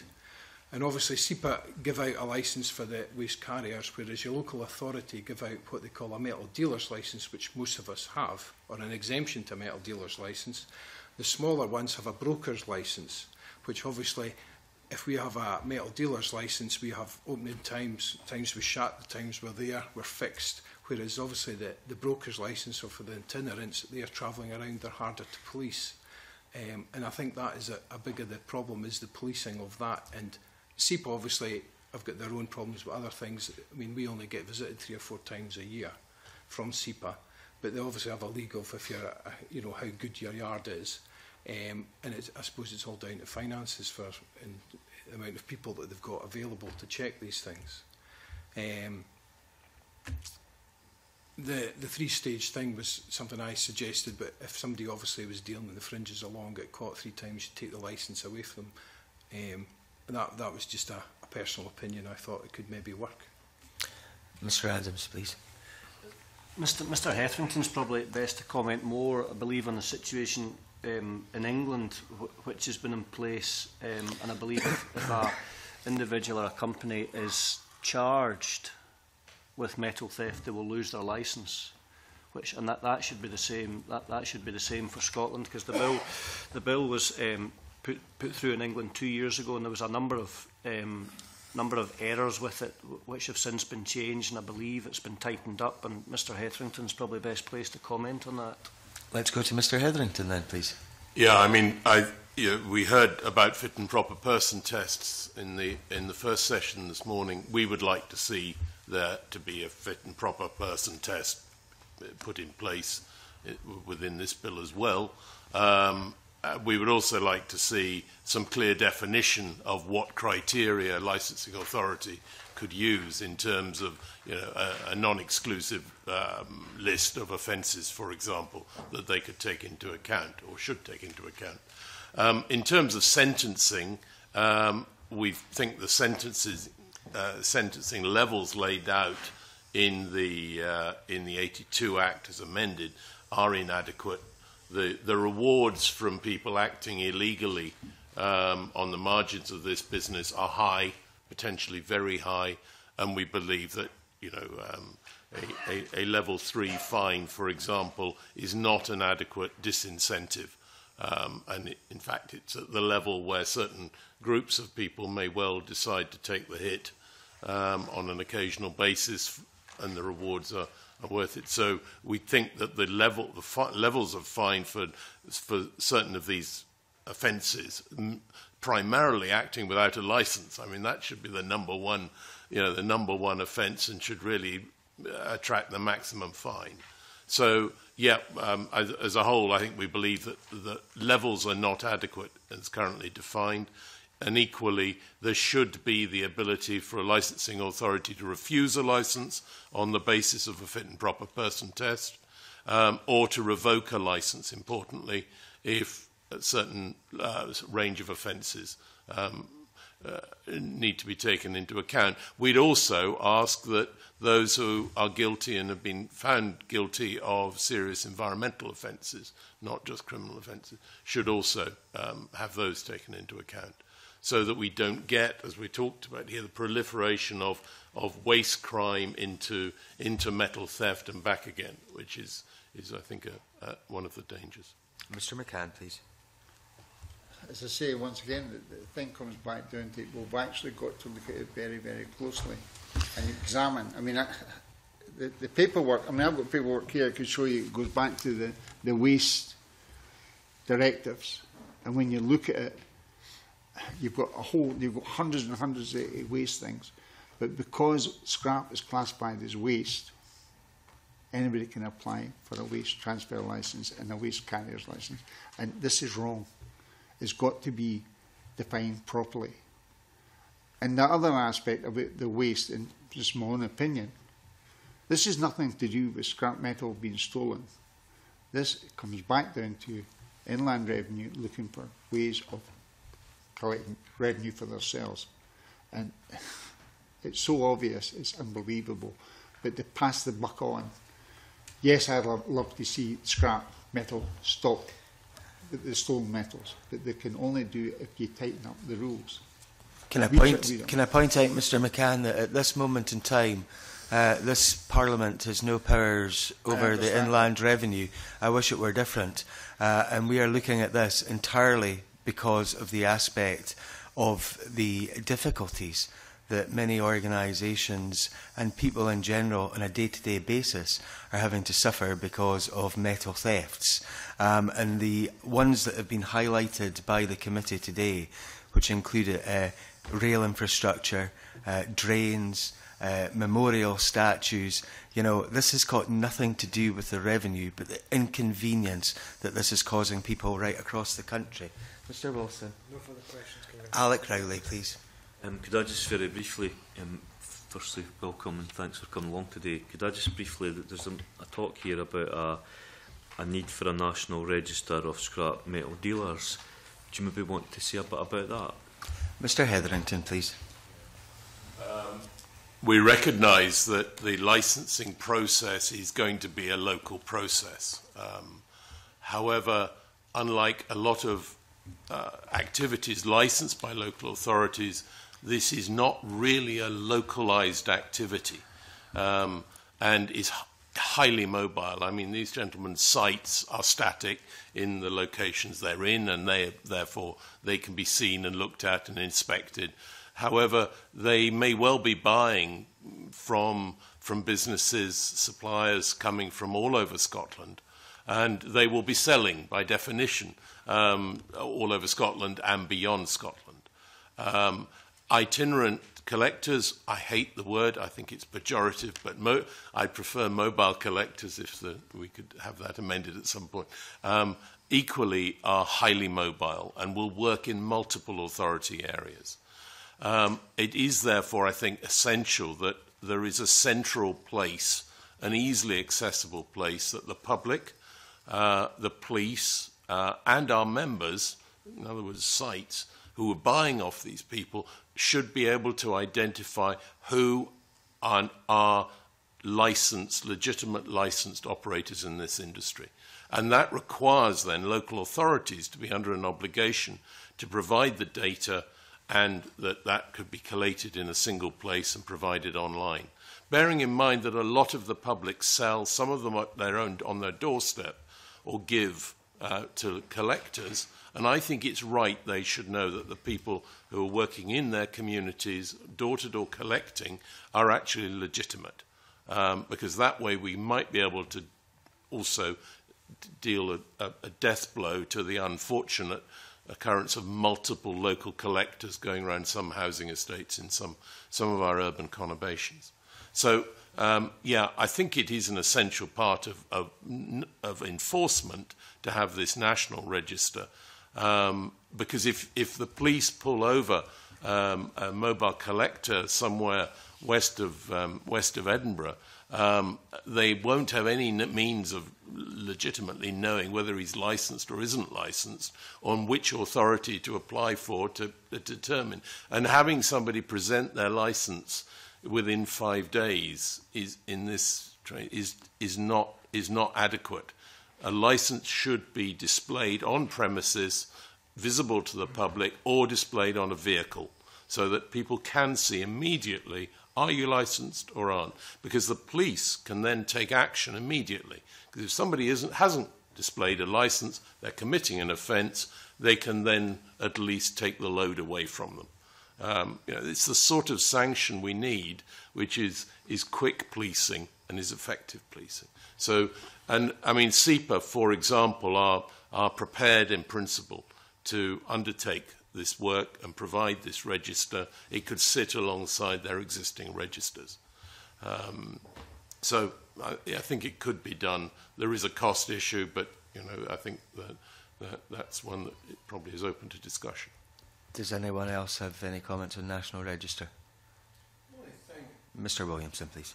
Convener, I don't know if you could make a law where MD can sell any metal to any person at the moment. Make it like a law, because 95% or 98% of the country wants to abide by the law. Make it illegal for them to sell to somebody who's not a properly registered dealer or scrap merchant. And then that would obviously, the majority of public's going to deal with somebody who is properly registered. I don't know if that can fit in this bill or something. It was just an idea there. I don't know if that's practical, but we've listened to that suggestion. Mr. Riley, please. Okay. Willie Coffey, please. Thanks very much, Convener. Mr. Hetherington, you mentioned the metal theft alert system in your opening remarks. Could you tell us a wee bit more about that? Does it operate in Scotland or is it England? And do all the dealers participate in this? How does it work? Is it a visual thing or is it a text system? Could you describe it for us, please? Yes, it's an online alert system. All our members virtually work with smartphones. The smartphone is de rigueur, and so all our members get a message identifying the theft, and preferably using a photograph, if there's a photograph or similar, of the item or the material that's stolen. And this goes out within an hour of us being alerted to it. Has it been effective so far in tracking down, tracing items that have perhaps been stolen? Yes, it has, but it's a function of speed. I mean, if we get a really good description and we get it out within hours, very often it's a member saying we've rejected the load, or such and such looks familiar, or the vehicle looks familiar. Yeah, who gets the information? Who participates? Do the police get it? No, the police don't. This is aimed at the trade. The trade, because that's where we assume that's where stolen material is destined for. But as convener has alluded to, that of course we're seeing now, certainly in Scotland now, some direct exports beginning to emerge. But that's a different issue. So in terms of the number of traders, dealers, or individuals, they're not all participating in that scheme. It would be great if they were, I suppose. Yeah. But how do we widen it and bring in more people to participate in that? We've actually just formed a partnership, an industry partnership with a group who have a similar but smaller system, which is much better than ours technically, and we've raised some money to spread that out, and that will be linked to the police. And will provide a service then for police notification. The problem is speed, because by the time it's getting into the police, and I'm not criticising them, it's a resource issue, these things are not getting out quickly enough. So, I mean, there is a real problem with speed, and I think colleagues have said, if we'd not notified of these things really within the day, then it is difficult to track stuff. And there is more we can do with. We've done a lot with BT. There's more we can do with the Scottish Electricity, with SSE and with Scottish Power, who haven't really been up to speed on this. So, yeah, we are envisaging rolling this out on a far more widespread basis beyond our own membership, which is also important. Okay, does anybody else want to add to that? Mr. Adams, please. Yeah, just... also, in a way, it's an issue of closing down the avenues for the unscrupulous side of the trade to take material to. If someone offers you, I've got some lovely copper cable here, you're not going to buy it. You're not going to give them cash for it. You don't want it because it's not what you do.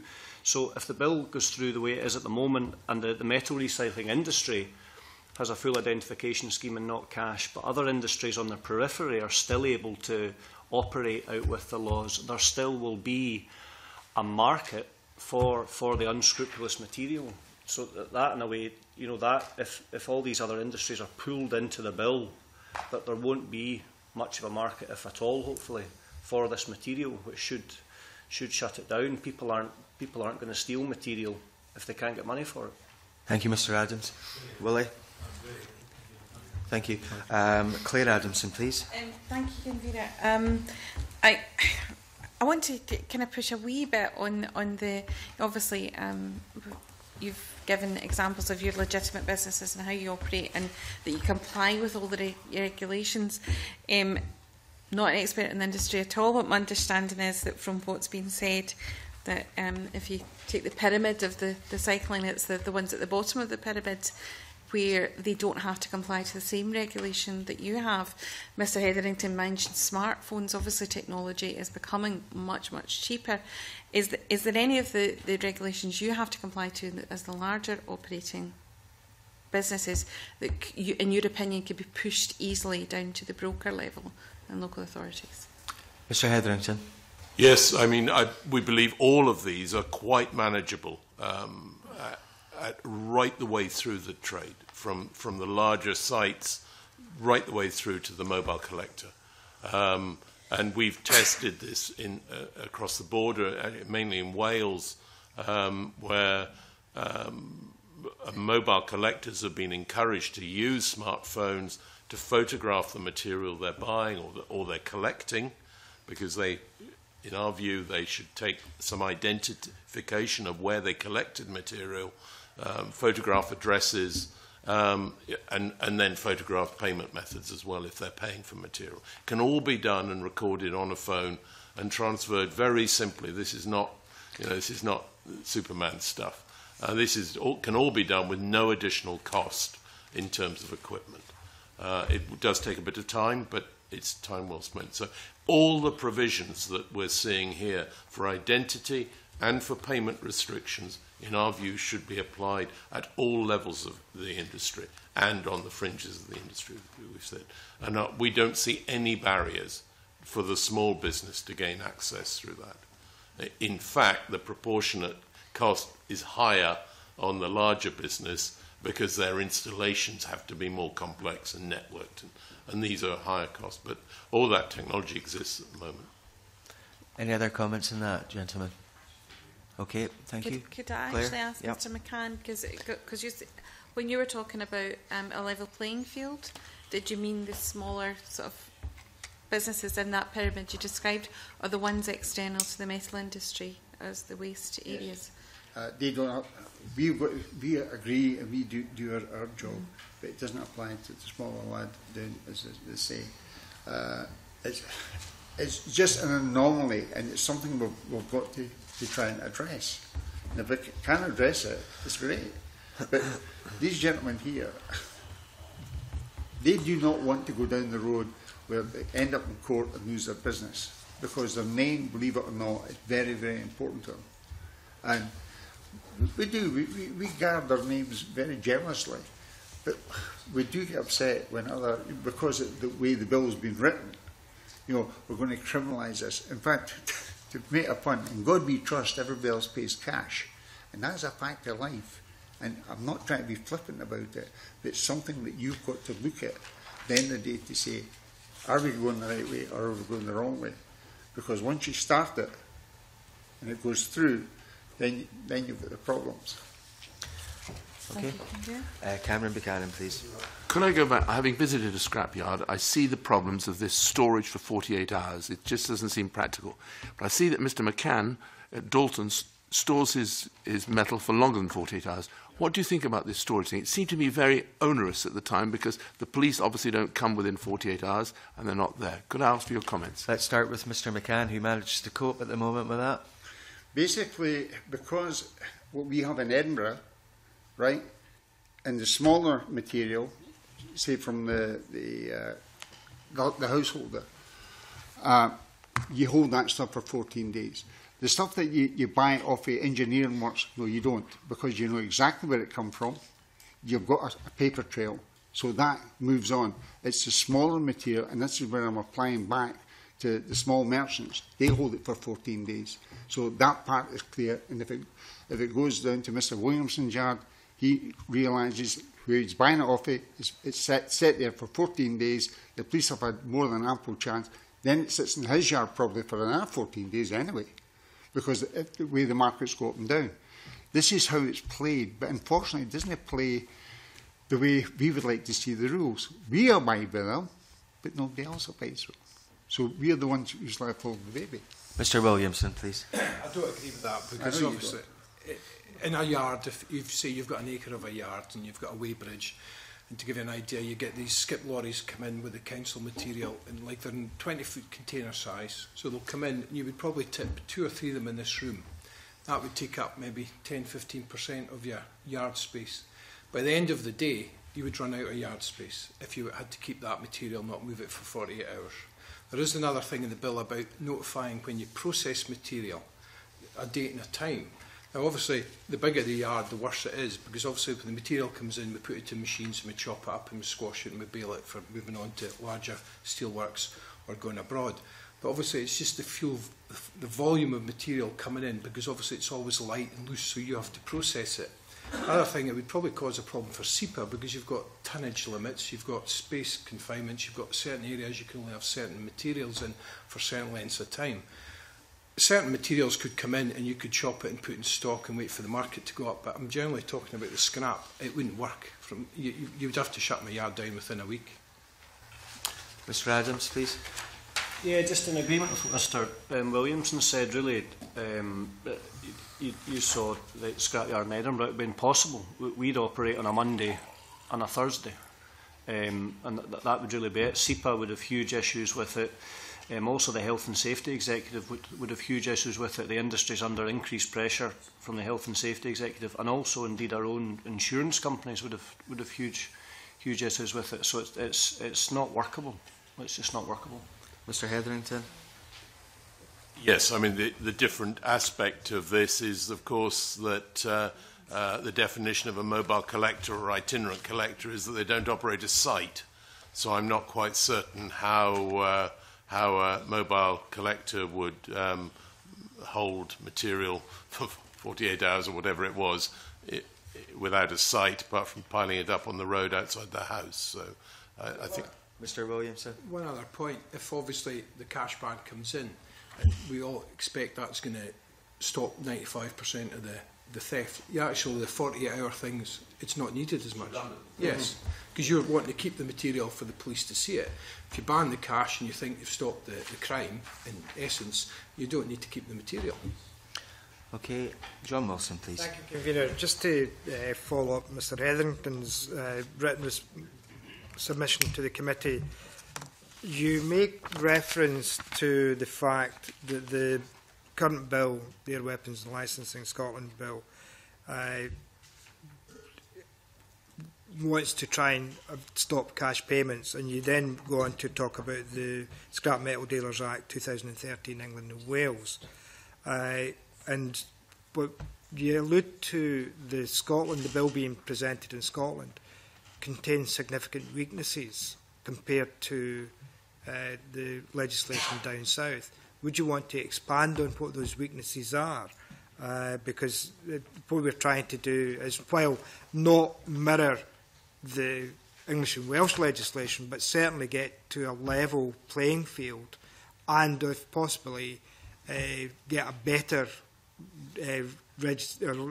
legislation in Scotland and regulation in Scotland than currently applies if there are weaknesses with the English and Welsh legislation. Mr. Hetherington, please. Yes, thank you.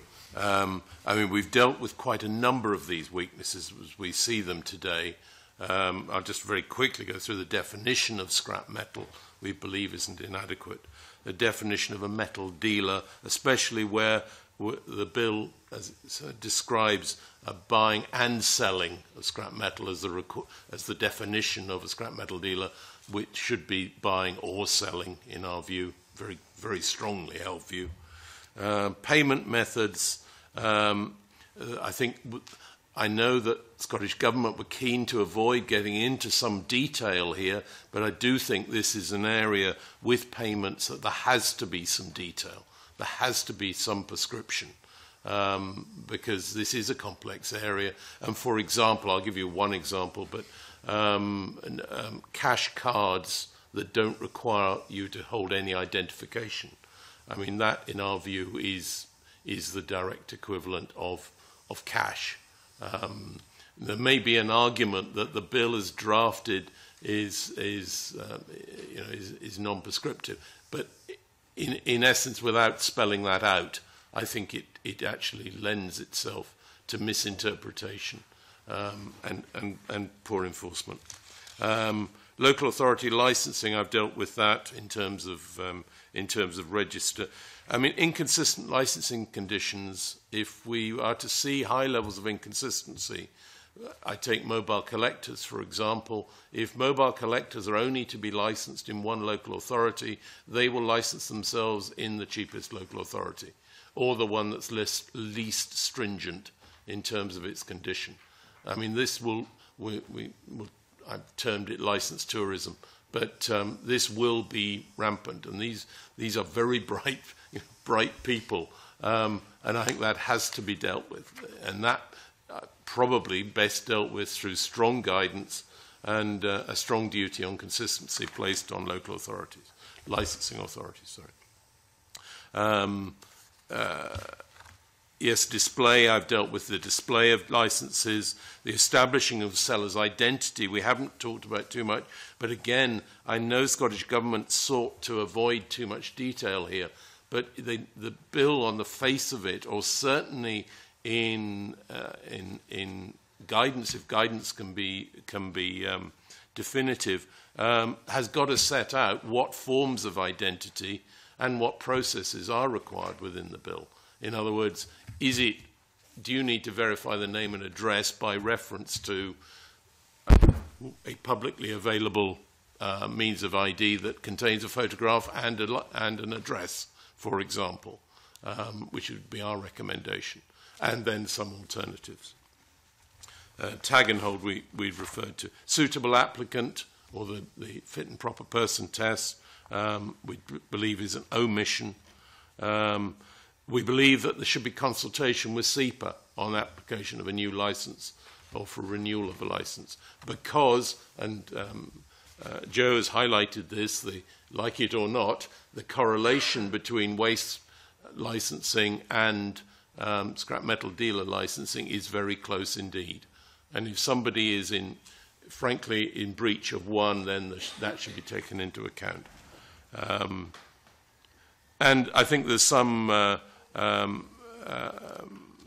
work needs to be done on who is being licensed. These are not all individuals. A large number of the licensees in Scotland will be corporate entities of one sort or another. And I think some thought has to be given as to whether you're licensing the site manager, it's back to the discussion you had in the first session, or whether it's the owner or the controlling mind. And the owner and the controlling mind may not be the same, and that might not be the same as the site manager. So I think in a lot of these areas, what our assertions are that this, I'm afraid, I think the bill needs more detail. I would also comment, because I've been asked to, that I think trying to mesh this in with the Civic Government Act 82 adds a level of complexity and interweaving here, which does make it very difficult to read and understand, even for those of us whose job it is to read and try and understand these things. We've been impertinent enough to actually produce a draft, a suggested rewording of some sections of this, which might bring it all together in one place, which the Scottish Government officials have and your clerks have. And just to say, we would be very happy as this moves on to work with this committee and with Scottish Government officials to try and make this a better bit of legislation. We would like to see the best legislation in Scotland. Thank you very much. Do any of you other gentlemen have anything else to add? No. Okay, can I thank you very much for your evidence today. I now suspend and we move into private session.